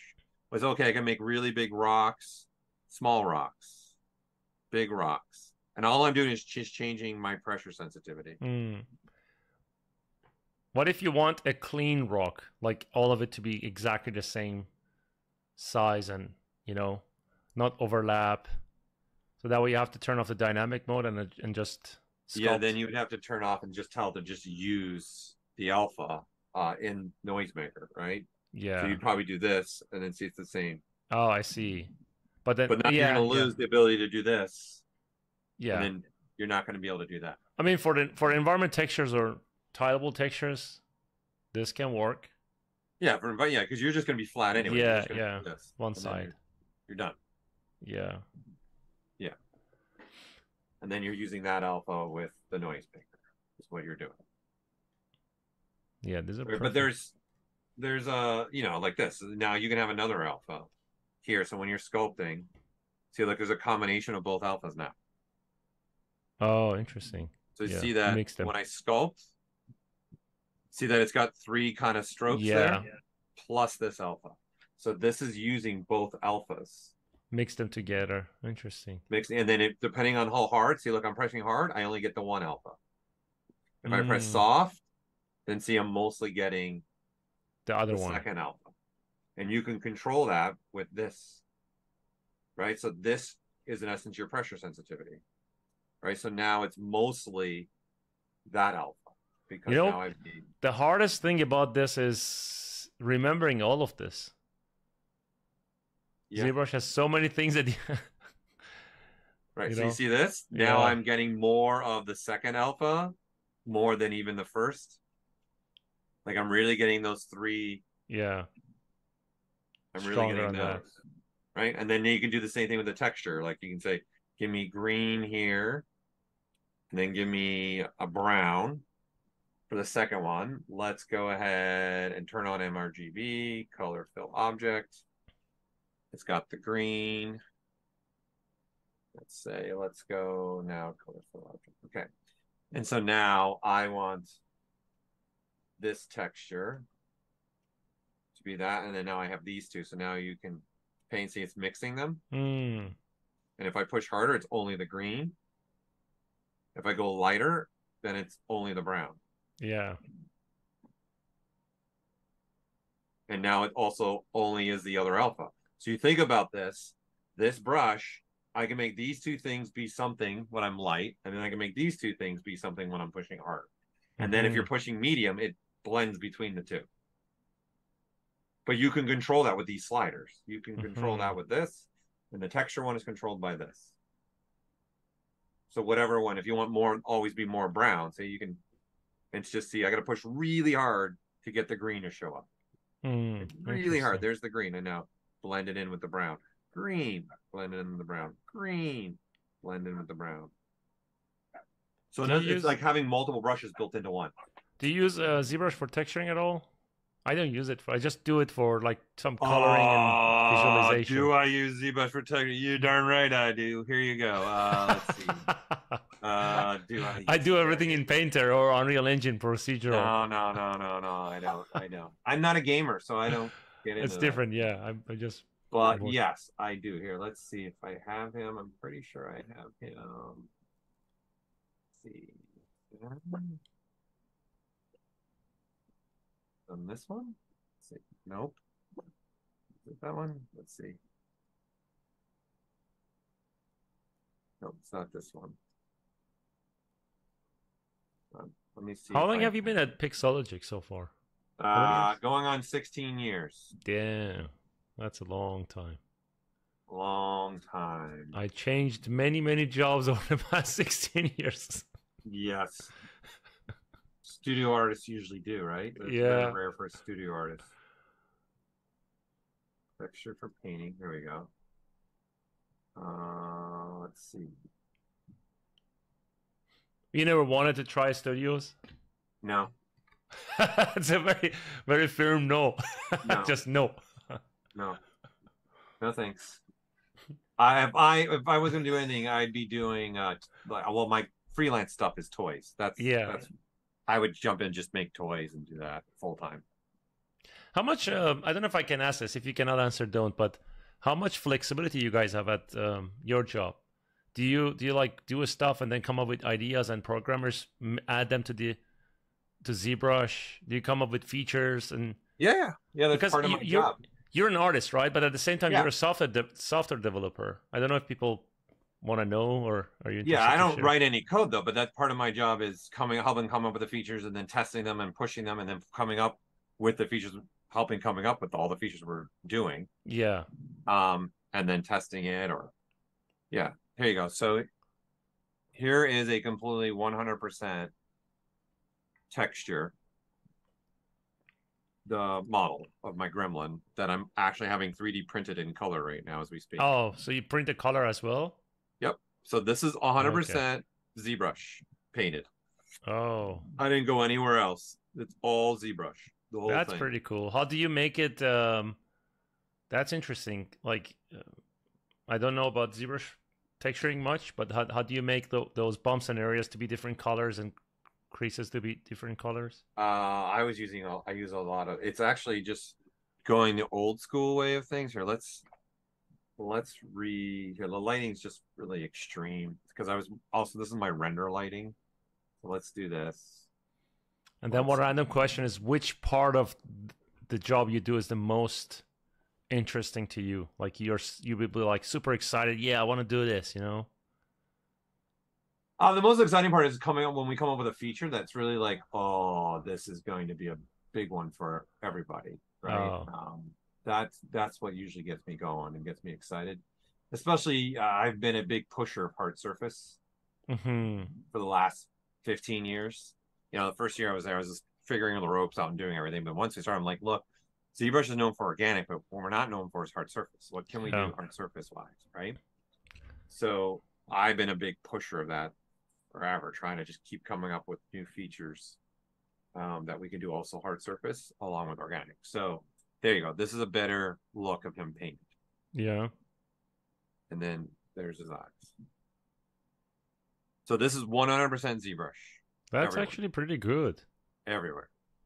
Like, so it's using some old school techniques that they would use everywhere, like in painting for real. Mm-hmm. I'm using a lot of that, but all this, and then I'm just using a lot of masking. Mm-hmm. So you mask by cavity and things like that.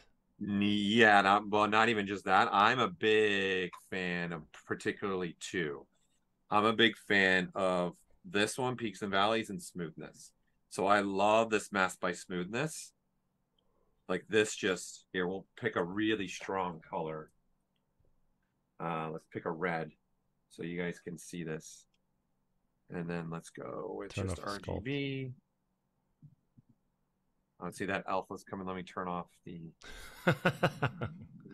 this. We don't need the noise. Right, so see this? Okay. See, it's looking for the parts that are smooth, so the parts that's not getting painted on. Right, so then I start to play with this. Okay, so I start going, okay, let me have a bigger range. Can't you guys add that into the brush instead of mask? Because masking sometimes takes time to create the mask. No, this is very different. Oh, I see. I wish there was a way that you could do it real time with brush and just say, hey, don't paint just paint the cavities or just paint the occlusion area.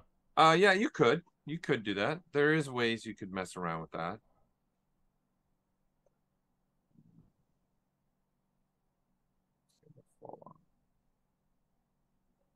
What's up, Kurt? Welcome. And then the peaks and the valleys is a nice one. Right? So like in here. So I'll hide the mask. So while I'm painting, I can see what's happening. Yeah. So you can see the spots that the red's going only.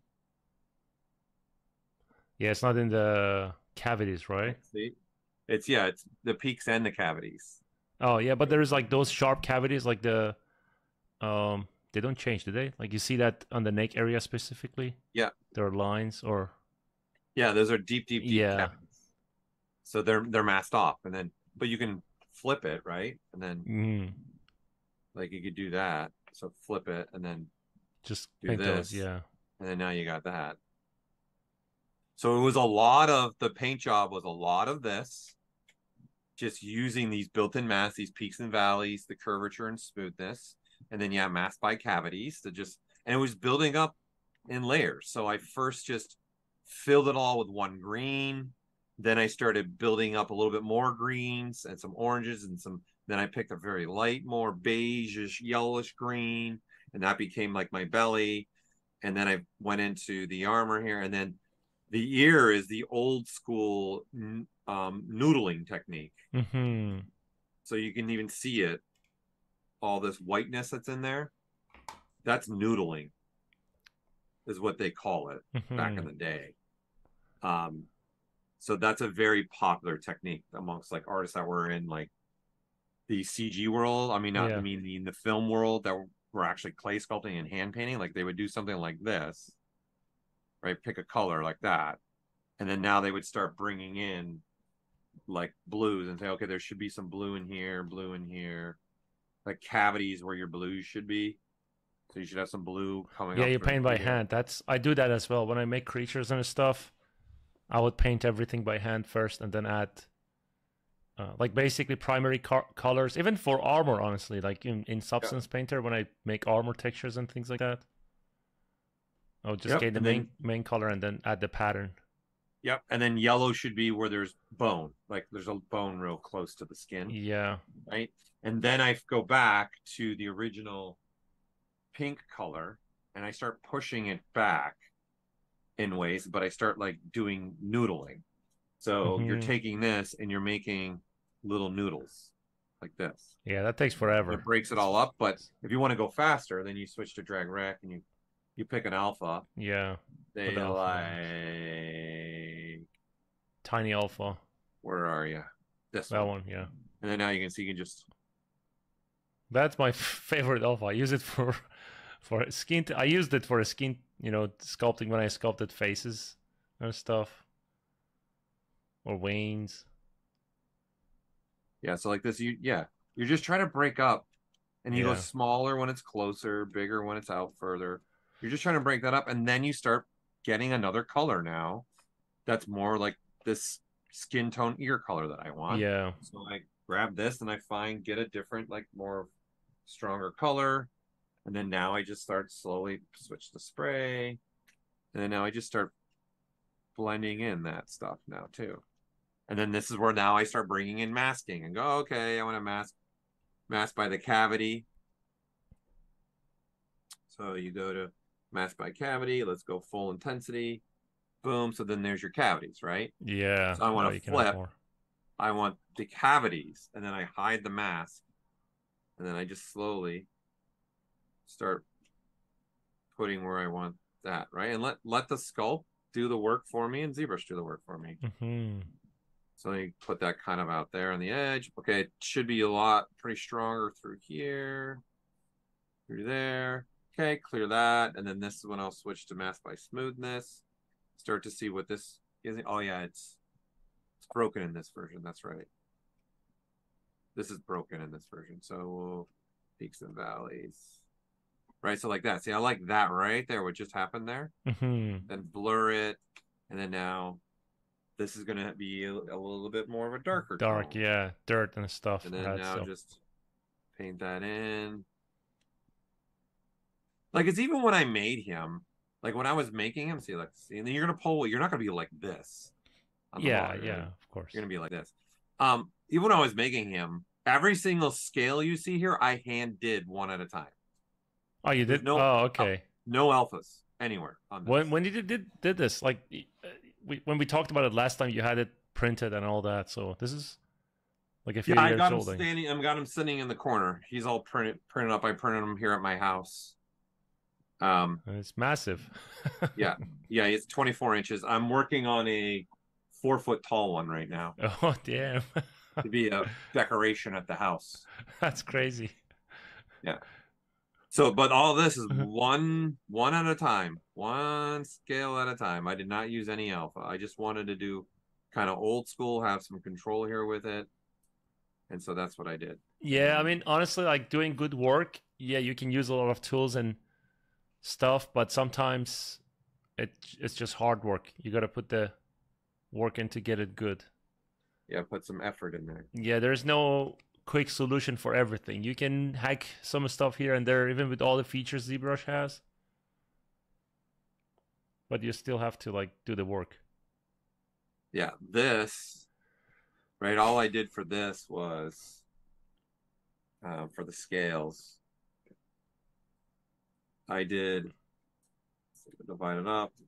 I did some clay buildup like this, but I used thick skin as my main tool. So I dropped this down to, I think, something like 10. So then when I'm doing this, see, it plateaus. Yeah. You see, actually, that's interesting. I have a creature in my portfolio if you want to look at it. I did it the same way. And then I used noise for, like if you go back to my, not this guy. That shield is all Substance Painter. So if you go down a little bit, down on the right side, you see that right, that one, yeah. So the skin, I used alpha, but then if you see like there are areas like I sculpted everywhere basically. I used an Okay. alpha just to populate it, and then I started. You see how there's like different stuff on this skin, especially in the back. It's all is sculpted because there was no way to make this look good. See, all of that is sculpted. Yeah, that's awesome. It's Yeah, beautiful piece. it took That's me a perfect. while to make.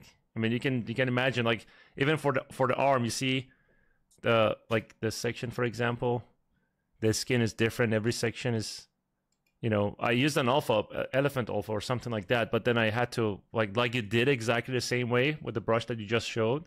Yep. I had to sculpt, maybe use some damage standard and things like that to make it look good.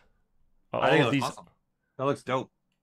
yeah, this is I miss working on it, honestly. It was fun. This part And then too. Billy, no, I did not sculpt symmetrically the scales. I didn't want them symmetrically. That's what's going to make it look better. So look, it took me way more hours than someone that just would have used an alpha, right? That's the point of Yeah. it. Like someone that used an alpha probably would have been able to do all those scales in a day. It took me, four times that amount of time because I'm literally doing one scale at a time and I'm not symmetrical. Yeah, I wouldn't do symmetrical, honestly, when it comes to stuff like that. Unless if it's for production, you just want to like do it and no one sees it in a movie or a game. Sometimes you do, depends. Yeah. Wait, someone was asking, is there a way to mask by layer? You mean using the actual layer system? I guess that does store a mask. Like when you make a layer, are you talking about these layers? I think that's what he's talking about, yeah. This, if you make a mask, this is being stored in the layer. So when you sculpt like this, right, you're doing this, and if you turn the layer back to not in record mode, if you turn it off and on, it goes away, but there is a mask. So if you go back and record, see that mask comes back. I think he's saying if you can also like paint on the layer, but then mask after. Like, let's say you have 3 layers, but then you want to be like, oh, on the first layer, I want to change some stuff. So I'm going to create a mask based on the first layer. See what I'm talking about? So you can also, if I do a stroke, okay, you guys can come into masking and you can mask by the stroke that you just made. Oh, that's pretty cool. All right. Not only that, is so every stroke, right? So you can mask. If you're doing this, right? See, it keeps masking the last stroke I make. But if you use the control like you did for the other one, if you use your undo history, now you can go all the way back, make a marker, and now hit this, and all of them get masked. There you go. And this works not with just sculpt; it also works with paint. Right, so if you fill this, and then now we grab a color like this, right, and now you want to mask, it'll also get the paint, right? So if you want to go backwards and make a new marker, okay, and then now you say mask, change points. See, the orange is now masked. Oh, that's awesome. And so now if you paint with blue, right, you want to be painting on it, right? And then this is done by pressure sensitivity as well. So if you don't want, you can turn this circle on, and then now it's a hard mask. See? Mm-hmm. So it won't even touch it because the default mask is looking at your pressure and giving you a gradient mask. And then this open circle doesn't. Just says whatever is painted like that, mask off that whole thing. If you have it open circle, closed circle, okay, it'll look right now, it looks like it's 100% mask, but it's maybe not because my pressure was different in certain places. Like I didn't keep the same pressure everywhere. So that's more noticeable when you switch to like a sculpting brush. And then you're sculpting like this. Here, let's go really big, really big. And let's turn off thick skin too. So we can do this. Okay, and then now let's go backwards. We'll go from there. And then boom. So you can see the gradients in the masking. So you can see it better that way, maybe. See, there's a gradient in that mask there. Works based on the pressure. Yep. And then you can also do this. You guys can adjust all the strokes if you want to as well. Oh, that's pretty cool. And now, in the new ZBrush, you can also use your morph brush. So I can go, you know what? I don't want all this anymore. I want from there. And now I can morph out. Let's not have paint. And I can now morph out. What? So in essence, you guys have almost unlimited morph targets with your undo history now. Okay. I can erase all pretty this. awesome. I can erase all this if I want to. So is this all in the latest ZBrush version? In the latest, you need to have 2023.2 to do this. Mm-hmm. 23.2. Minimum. Did you guys change anything on ZModeler on 23.2? Like No. It's all the same as 22? No, the biggest things for 2023.2 is this. And the biggest one that everyone's excited about, that everyone is raving about, is the anchor brush. That one's made a very big splash for everybody. Oh, interesting. So this is, you can make a point, and then now you can deform. Okay. However you want. And you can see there's different ones here. You see there's a move, rotate, so forth. So you can do a move instead. So I grab this and you can move it. And then you can just keep moving points. Oh, moving wow. points. Moving so this points. is very good for posing characters, or yeah, people are using it for that. like you could use it for dynamic sculptures, like if you're sculpting in pose, for example, you know? Yep. There's move and rotate. And can you mask and do that? Like, let's say you mod a mask and say, don't move this part, just move that. Yeah, you mean if you mask off the mesh? Yeah. Yeah, it's gonna. Oh, interesting. What did you make with this one specifically? Do you have any example to show that you made something that's basically? I did not, because we just released it like 3 weeks ago. Ian, who's in here right now, we made a squid. So how, for example, I could do now, let's say you want to do, say, something like this. Let's do brush, curve, tube, and let's say I do something like this, and let's make sure, let's see, don't have solo mode on, don't have symmetry. Interesting. Is it broken in this? Tube snap. Okay, let's see. What have I done? There is a feature in ZBrush. I love it when I use brush, the curve function. Yeah. Which one? When you do curve function under strokes, and then you do basically frame mesh with polygroups, you can do a lot with that. Oh, yeah. There we go. I don't know why it wasn't making it too, but I have to go check. I don't know what I did. Okay, so something like this, right? Yeah. Now you could switch to the anchor brush as well and go, okay, make a point there. I'm going to make a point there. Switch to inflate, and then inflate. Oh, you want to make it a small. Oh, what the hell? That's awesome. Right, and then you can move it if you want to as well, where you want. So these can all be moved as well. Oh, interesting. And then you can keep, it's 2 points. So you can do stuff like that. So you can mask this out again and then just make 2 points here and then keep playing with this. You can then start walking down and let's do some rotation. And then just keep walking down,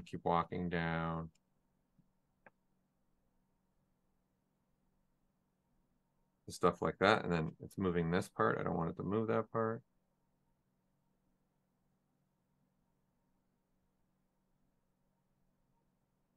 And I don't want it to move that part. So stuff like this. Right, so, and then smooth that out if I want to. So stuff like that, you can start doing with it. And then you can take this, make a point there, switch back to your inflate, scale, and then you have scale as well. You can scale it up and down. Right, it's all about where the first and second point are. Yeah. Right?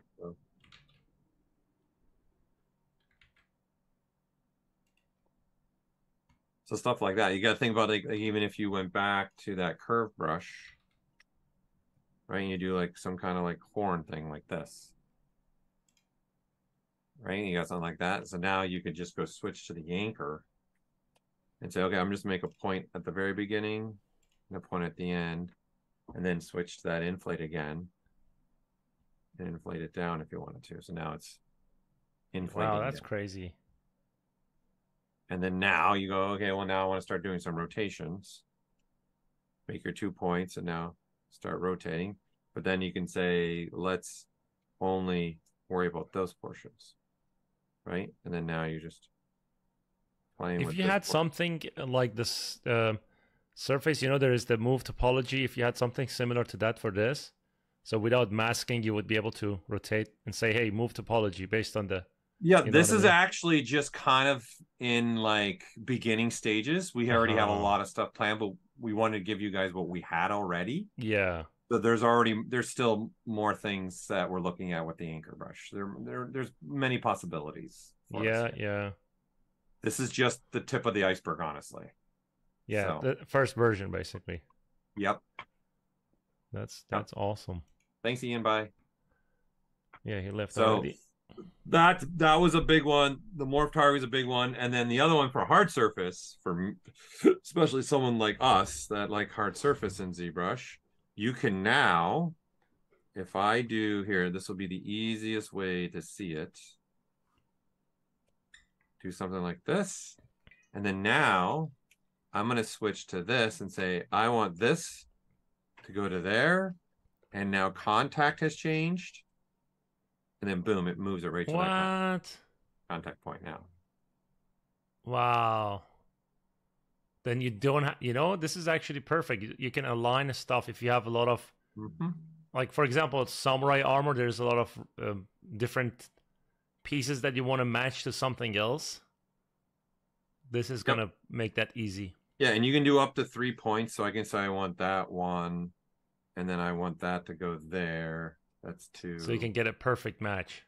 If you wanted to, yeah. And you can go up to 3 points. So it's going to average it, I guess. Yeah. Well. No, it's going to look at each one of those vertex points that I'm clicking on. Look at those vertex points and make them have to go to that area. Oh, I see, yeah. So, but you don't have to do. You can just literally do one. I can say, no, put it here. Center to center. Put that to the top, C1, and apply, and then boom. Yeah, this is great. So this is new for 20. You got to have 2023.2 to have this. And then we added in by a feature request.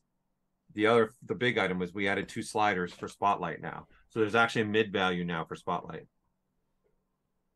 So which is huge of how to be pushing in and out your alphas. How much of it do you want to be pushing in and compared to pushing out?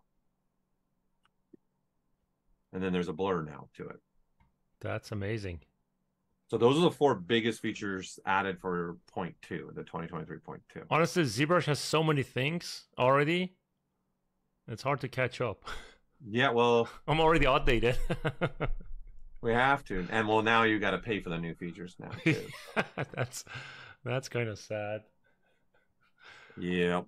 But the day has come. No more free upgrades. I mean, yeah. People don't like that. I don't want to get to the politics side. I don't want to cause trouble for you, but yeah. Well, it is what it is, I guess. You know, we got to pay salaries for people and everything too. So the reality is always different, you know. Yeah. But honestly, ZBrush changed so many lives. Yeah, well, it changed my life. I wouldn't be sitting here without it. That's for sure. Yeah, me too. Definitely, me too. A lot of things. Like I was talking to my friend about it in 2000. When was it? 2003 or 4 when I started using ZBrush 2. That was very early. Nobody was really using it, if you remember. Yeah. And it was kind of like the new trend. Everybody was like, "Oh, what is this? There's a software that is sculpting. You can do weird stuff. Polygon is not a limitation anymore." Yep. And when I jumped in at that time, I don't know, like almost 18 years ago or something like that. I was like 20, 19, 18, 19. Yeah, it's been, I want to say, what was mine? 2004, I also started using it. Yeah, I started at the same time. Yeah. But you know how crazy it is? In 2007, because of... What's that? Almost 20 years ago. Yeah, almost 20 years ago.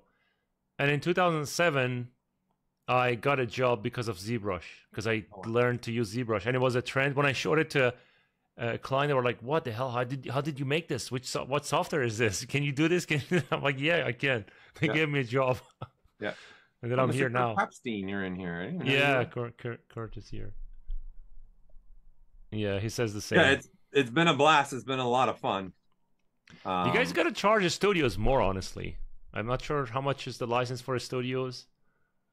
Well, all that's also changed. So the studios do get charged more now, I think. Or depends on the license. There's multiple licenses now for studios. Yeah. Okay. There's teams. And then there's a float, and then there's different levels for a studio. Do you have anything for people that don't have money, like in third world countries or somewhere that they need to use ZBrush, but they are just learning, they don't have money to do it? See what I'm talking about? Like, that's a big problem. That's why a lot of people are moving to Blender right now, because it's free. They don't have to use cracks or, things like that, or places like Iran or Iraq, places that don't have access to, free internet to buy stuff, or they can't even afford it. Prices are crazy for those areas. Yeah. Well, it'll be interesting because, as an example, again, not to get into the politics, but I saw that Blender announced they're not going to be doing anything more with their sculpting. They're not going to be doing anything on the sculpting? Nope. They can't compete with ZBrush, man. Like, they haven't done anything in 2 years because the main guy left that was doing all this stuff. Oh, wow. He left 2 years ago almost now. Yeah.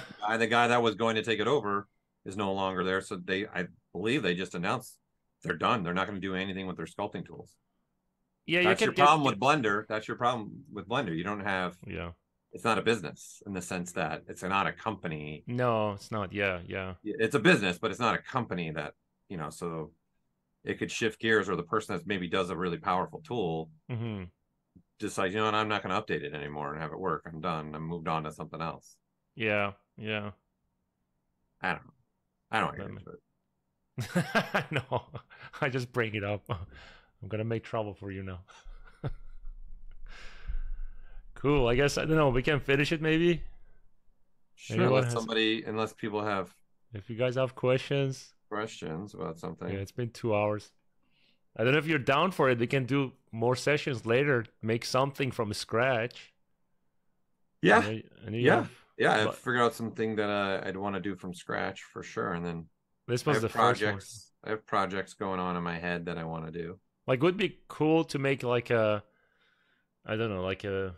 mech head or something based on their concept, or just something interesting, 100%. Yeah, that'd be fun. Let's plan for that way. Everyone would get a lot from seeing how certain people approach certain things as well. It's a great way to learn. Because people don't know it. I mean, in my class, I was teaching how to make armors and patterns. The armor that I showed you, the Persian warrior. Yeah. There's a diamond-shaped pattern on the shoulder. And I did that all in ZBrush. And somebody was like, I can do it faster in Blender. One of my students, I think he's here already. Okay. And we tried. The speed was the same. I asked him, how did you do it? I did exactly the same thing in ZBrush with ZModeler. Yeah. So, I mean, there's like infinite possibilities. The only thing actually I want to ask you, split brush in ZBrush, that doesn't split, split in ZModeler. When you use vertices to split, it doesn't do it like you can't mirror it, have X on and do it on both sides. Do you guys plan to fix that? That's I have to look in and see. I have some things that I have planned for ZModeler that I would hopefully like to take a look at. So you're referring to, let's see, now I'm getting lost. I'm getting lost in sculpting now. I'm getting going down the rabbit hole here. The artist Zen zone, basically. Are you talking about the polygon splits? No, not on the polygon. If you go on the vertex. You're talking about the vertex. Yeah, so there's like not a split slide. This is going to make a circular. No, not. Yeah, I use that a lot. That's an amazing brush. There is another one. Let me check the name. Hold on a second. Just gonna. There's slicing now. Yeah, like the slicing actually. So you can go from point to point, and we just slice through it for you. Yeah, but it doesn't do it. It doesn't mirror it to the other side.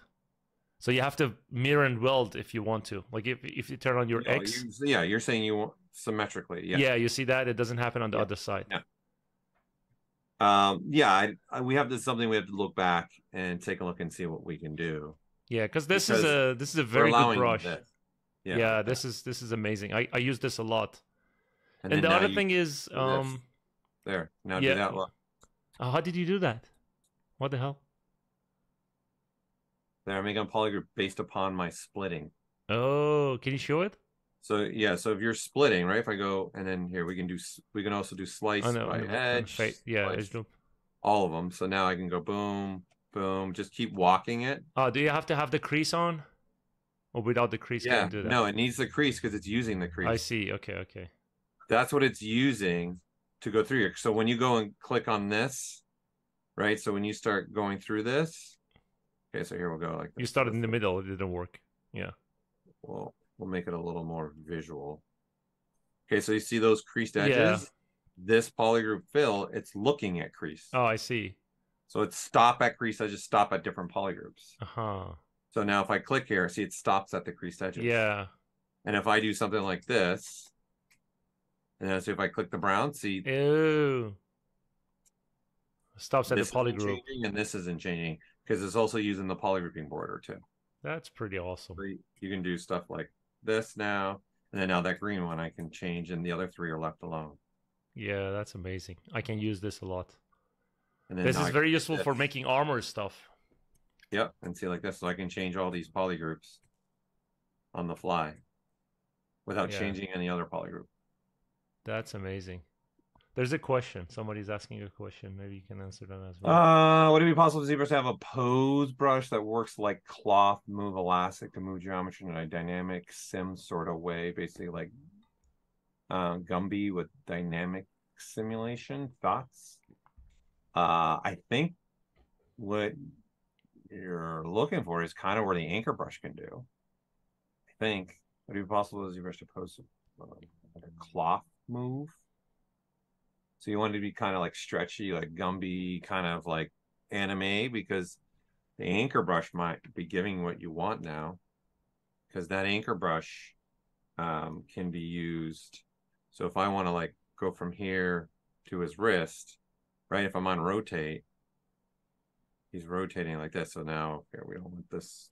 I still use masking and transpose for that, honestly. So you can do this.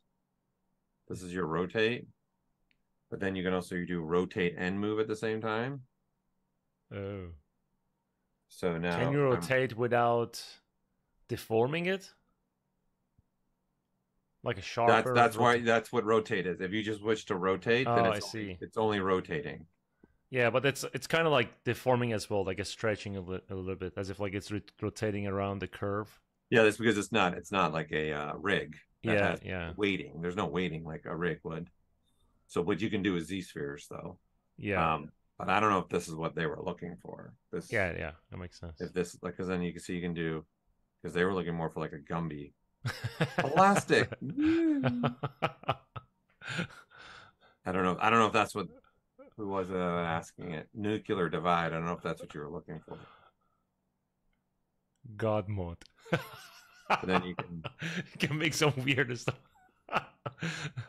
We're getting to a different category now. It's the thing. It's the thing. It's the thing is what it is. But then so you can keep moving these points and doing what you want with them. You know what this reminds me of? Those weird animations we see on YouTube sometimes. You know, the character. You know what I'm talking about, right? No, I don't know. No?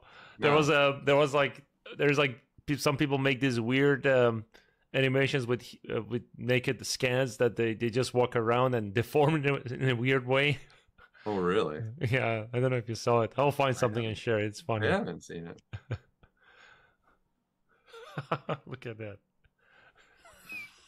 I don't know if that's what you're looking for, but I would take that's very Gumby-like. Looks like a couch handle, like the rest. Oh yeah. Yeah. Organic. Yeah, organic armrest. That's very dark. I love it. Okay. select lasso tool active. Adds crease, wait, to the edge, but it only works sometimes. Can you explain? Select lasso does not add creasing. So wait, you're saying you're getting creasing is what you're saying? So when you have lasso selected, okay, if you're holding on control and shift, it gives you that it deselects the edge loop. And you're saying you're holding control, shift, and alt? That's not going to do anything. Doesn't do anything. Can you explain? Because this doesn't add creasing. This is just a selection tool. So but it doesn't add creasing. But this selection is really good. I use it all the time. Yeah. This is why we added like the edge thing, so you knew when you're on the edge. Yeah. Or on the poly.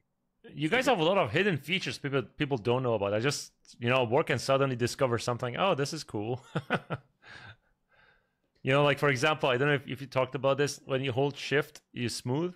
But then if you hold hold shift, start the smoothing, and then leave shift, and then it's gonna relax.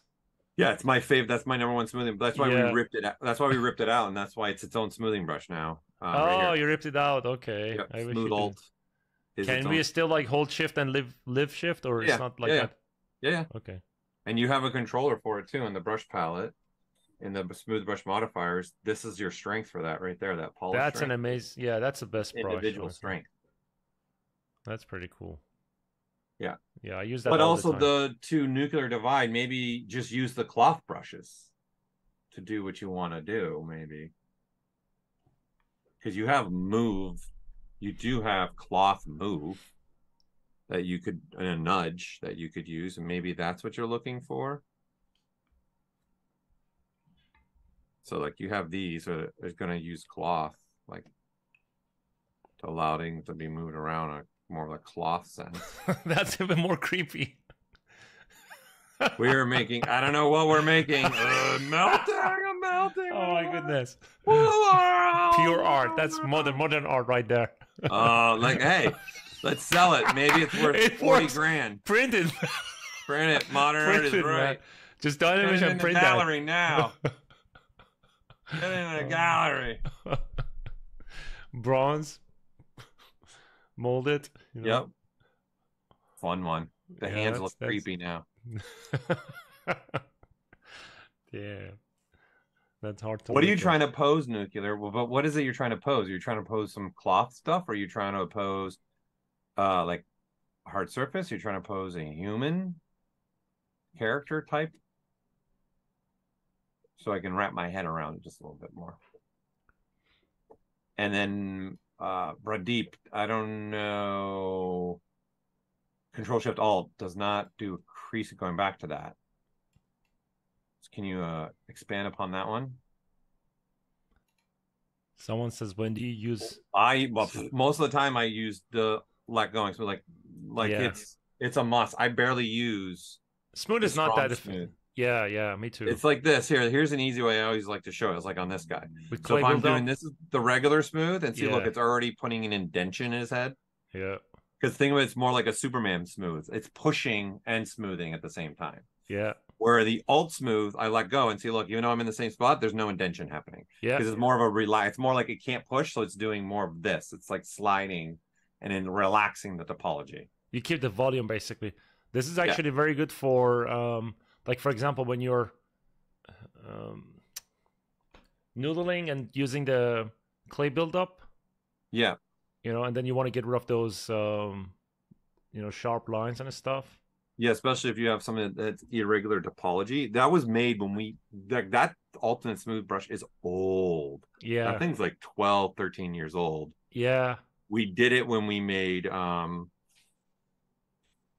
like if you have pinches on the model, that's not good, that's going to fix that. Yeah, that's why we made it. We made it specifically for that. But nobody knows about it. That's the interesting part. Whenever I show it to my students, they're like, what? This is still hidden. Most people don't know. Everybody's getting tortured basically to smooth. Okay, so if I have a few polys and are only selected, it will add crease. How I don't understand what he's talking about. a few polygons are you saying? Like, how low do I need it? How low do I gotta go? So here's like, this is few. So you're saying you're holding down Control, Shift, and Alt at the same time, and okay, there, like this. What is that? It's creasing one edge at a time. Oh yeah, when you just Control Shift Alt then click. Yeah. I thought he's talking about like an edge loop crease. No, one edge. He's talking about. Oh man, I hate crease. I don't like it at all.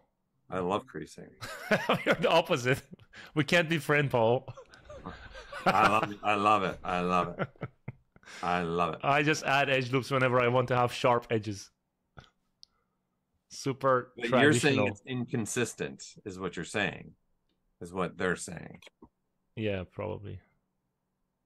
So it might be, you're talking about, it could be a topology thing. Sorry, I said noodling, but doodling, that's what I mean. Someone said what is noodling? So you're saying when does it get inconsistent for you? For me? No, I'm talking to Pradip. Oh, who was it? Yeah, Reddit. Because it's working every time for me.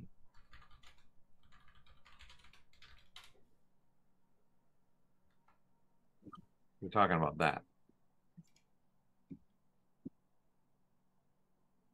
All right. I would need to see. You'd probably be best to maybe make a ticket so we can talk back and forth, so we can figure out the inconsistency that you might be having, so we can go from there.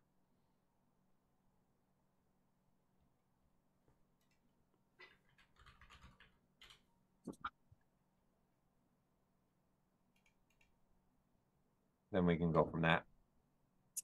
And then Chase, we got your question. Anything from anybody else? I think that's it. Did we get everybody? I'm just laughing at. I said noodling. What is noodling? I didn't get that. Just wishing for a refined cloth brush designed for posing. You know, it's very possible. You never know. Maybe the anchor brush will give you something that you want. Especially future anchor brush, maybe. You never know. Let's wrap it up. Did we do it on purpose? The Control Alt Shift? I know. I need to look and see. No, that's not something. I can't remember when we added that and when that was added. So there's stuff that you don't even know about ZBrush. That's there. I'm trying to remember. Well, now it's like a big, especially now we've done so many releases. Like we're almost releasing something every month now. It's crazy. It's crazy, yeah. Do you know everything about ZBrush? Like all the things that exist in ZBrush, you can use them and you remember everything? Yeah, there might be a couple. There's some things I probably need to give myself a quick refresher on because I haven't used the feature in a very long time. But for the most part, yeah, I used to write all the help notes, like all this stuff used to be me. So I've handed it off to somebody else now, though. So gladly handed it off to somebody else. So yeah, for the most part, there's pretty much almost every feature. There's a couple things I might like. Oh, let me go refresh my memory real quick on this again. But yeah, pretty much any feature in here, I'd be able to tell you how it works and what you can do with it. I want to ask you a question. I don't know if you can answer or not. Up to you. Okay. Do you think the company's better before Maxon or after, or it's not changed at all? It's a tough question. I don't think it's really changed a ton. It's still the whole same team working on the same ZBrush. But is it like in some cases you gotta look at the benefits. Look at Redshift now being part of ZBrush. Like no, I'm talking about like on the development side. Do you guys feel like you have the same freedom that you had before, or there's no restrictions anymore? No, there's like it's the same as before. No, it's the same. That's good. If we were to request, could you do more streams regarding MadCap editing? Sure. You're asking me to join more streams with you guys? Is what you're asking for? Sure. I think so. Yeah. Yeah. We can figure out something. Yeah, we can plan another one. Maybe we can. I don't know. I'm thinking maybe we could make a small make piece, or use Z modeler or different features to make something. UV it, just take it as far as possible. I can do some stuff as well. If is peel UV. I can't say anything about peel UV.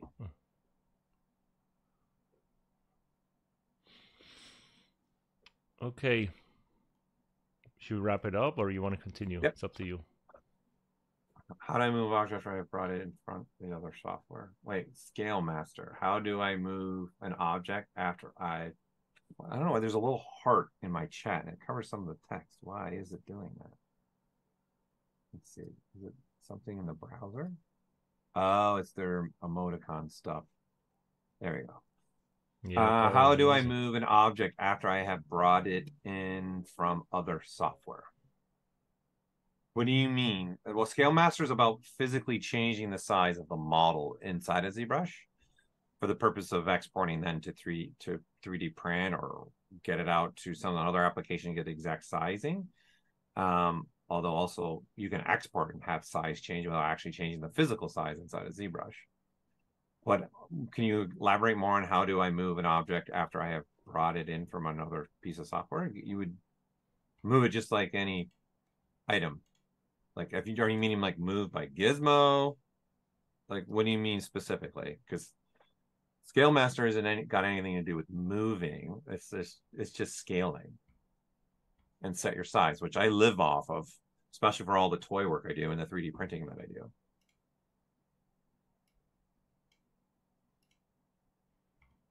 Can you elaborate a little bit more on that? Pradeep, that's very kind of you. Thank you. Been fun. I can talk all night, but Paul is hard to get, by the way. Like, dude, I messaged you for a year until we did it. I disappeared too. I know my schedule's insane, and the door keeps opening. That's my daughter, so she's probably wanting dinner. She's like, "What's going on? Are you done?" Yeah, I know what you mean. I have a 1-year-old already. Yeah. Last time my wife was pregnant, we chatted. Yeah. And then we didn't do it. My life. Huh? Thank you. Thank you. It's amazing. How old is your daughter now? 7. 7. Wow, that time goes fast, man. Damn, we're getting old. So you would just switch to the gizmo and you'd be able to move it. There would be no reason why you wouldn't be able to move your object.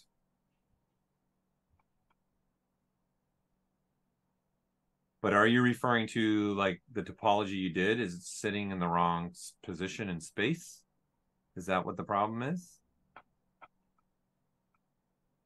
So it sounds like your workflow is you did something in ZBrush, then you went out to another program, retopologized it, and then you're bringing in your retopology. It should be fine. After I started to learn the scale. I'm not sure what it means. Couldn't move the eyes after you started to learn the scale. I would need to see a video to maybe completely understand what might be happening to it. There's no reason why. Just make sure it's not masked. Yeah, that's the only thing I can think of. It should move. But the gizmo, it doesn't matter where the object's from. It's inside a ZBrush. It can be moved with the gizmo. It doesn't matter where the mesh came from. That's not relevant. Once it's in ZBrush and once it's in 3D mode, you can move it or rotate or scale it. Masking would be the only thing. The only other thing would be maybe if something's like ginormous, like gigantic, you might run in. I know the transpose you did, but I don't think the gizmo has the same problem. Let's see, where are we at here? Let's see what size we're at. Okay, this thing's gigantic. It still moves. So I know the transpose line would have problems when something was really large. Someone says, or the Z intensity. Are you like, see now this isn't working. Is that this? See, this doesn't work. The transpose line, but if I switch the gizmo, it works. Why is it that transpose doesn't work? Because it's so gigantic and it's just ginormous. The way that tool is built off, scale is going to take an effect on it.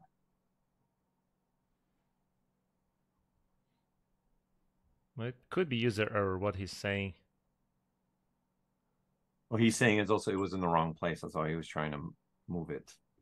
Yeah. It so shouldn't be in the it's- wrong place. So if you were retopology, if you took the original mesh from ZBrush, brought in any other application, retopologized around it, it should come popped in the exact same location, unless you're telling your program to do stuff, because you can tell programs to do certain things. Like for example, the plugin itself, the one that is made for 3D printing too, the 3D Print Hub for exporting, by default, the size options, is it in the size options? It's in export options. See, there is setting in here. Then in essence, it tells to move everything back to the center, right? Move bounding axis to origin, right? So in essence, they all move to the center.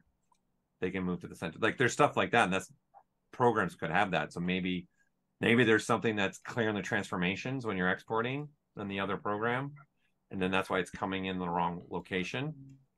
Because ZBrush is just going to look at whatever coordinates it's been given, and then that's it. It doesn't change it. He's actually saying the eyes were massive compared to my new piece. So that could be the issue. Yeah, then it could have been ZBrush's default world scale is millimeters, so maybe you went in a program where it was centimeters. And then exported centimeters, and then when you brought it in, those numbers, like when you export an OBJ, it doesn't know that it's in millimeters or centimeters. It just has numbers. It just knows 5, 6, 12, but it doesn't know what 5, 6, 12 is in centimeters, inches, millimeters, whatever it is. So maybe in your other program, you were in a different scale world, and then that's why it came in massive, because then those numbers were different. And then when it comes in the ZBrush on the model you were already working on in ZBrush, and it was in a different world scale. But then when you're importing it, seeing, oh, you want me to go 6, 3, 14. Oh, but actually, I'm now in ZBrush, and that's millimeters. So, right, or vice versa. Seems Maybe like that's what you ran into. Seems like it's fixed. He said thank you. That's what I would guess. Seems like your guess was correct. Maybe. Do you want to? I gotta head out, unfortunately. Yeah, let's go. Little one. I'm gonna finish it here, guys. Thank you for joining. I'm gonna talk to Paul, maybe set up another one for something else. I'll see you guys later. Bye. Bye, everyone. Thanks for joining. Thanks for joining.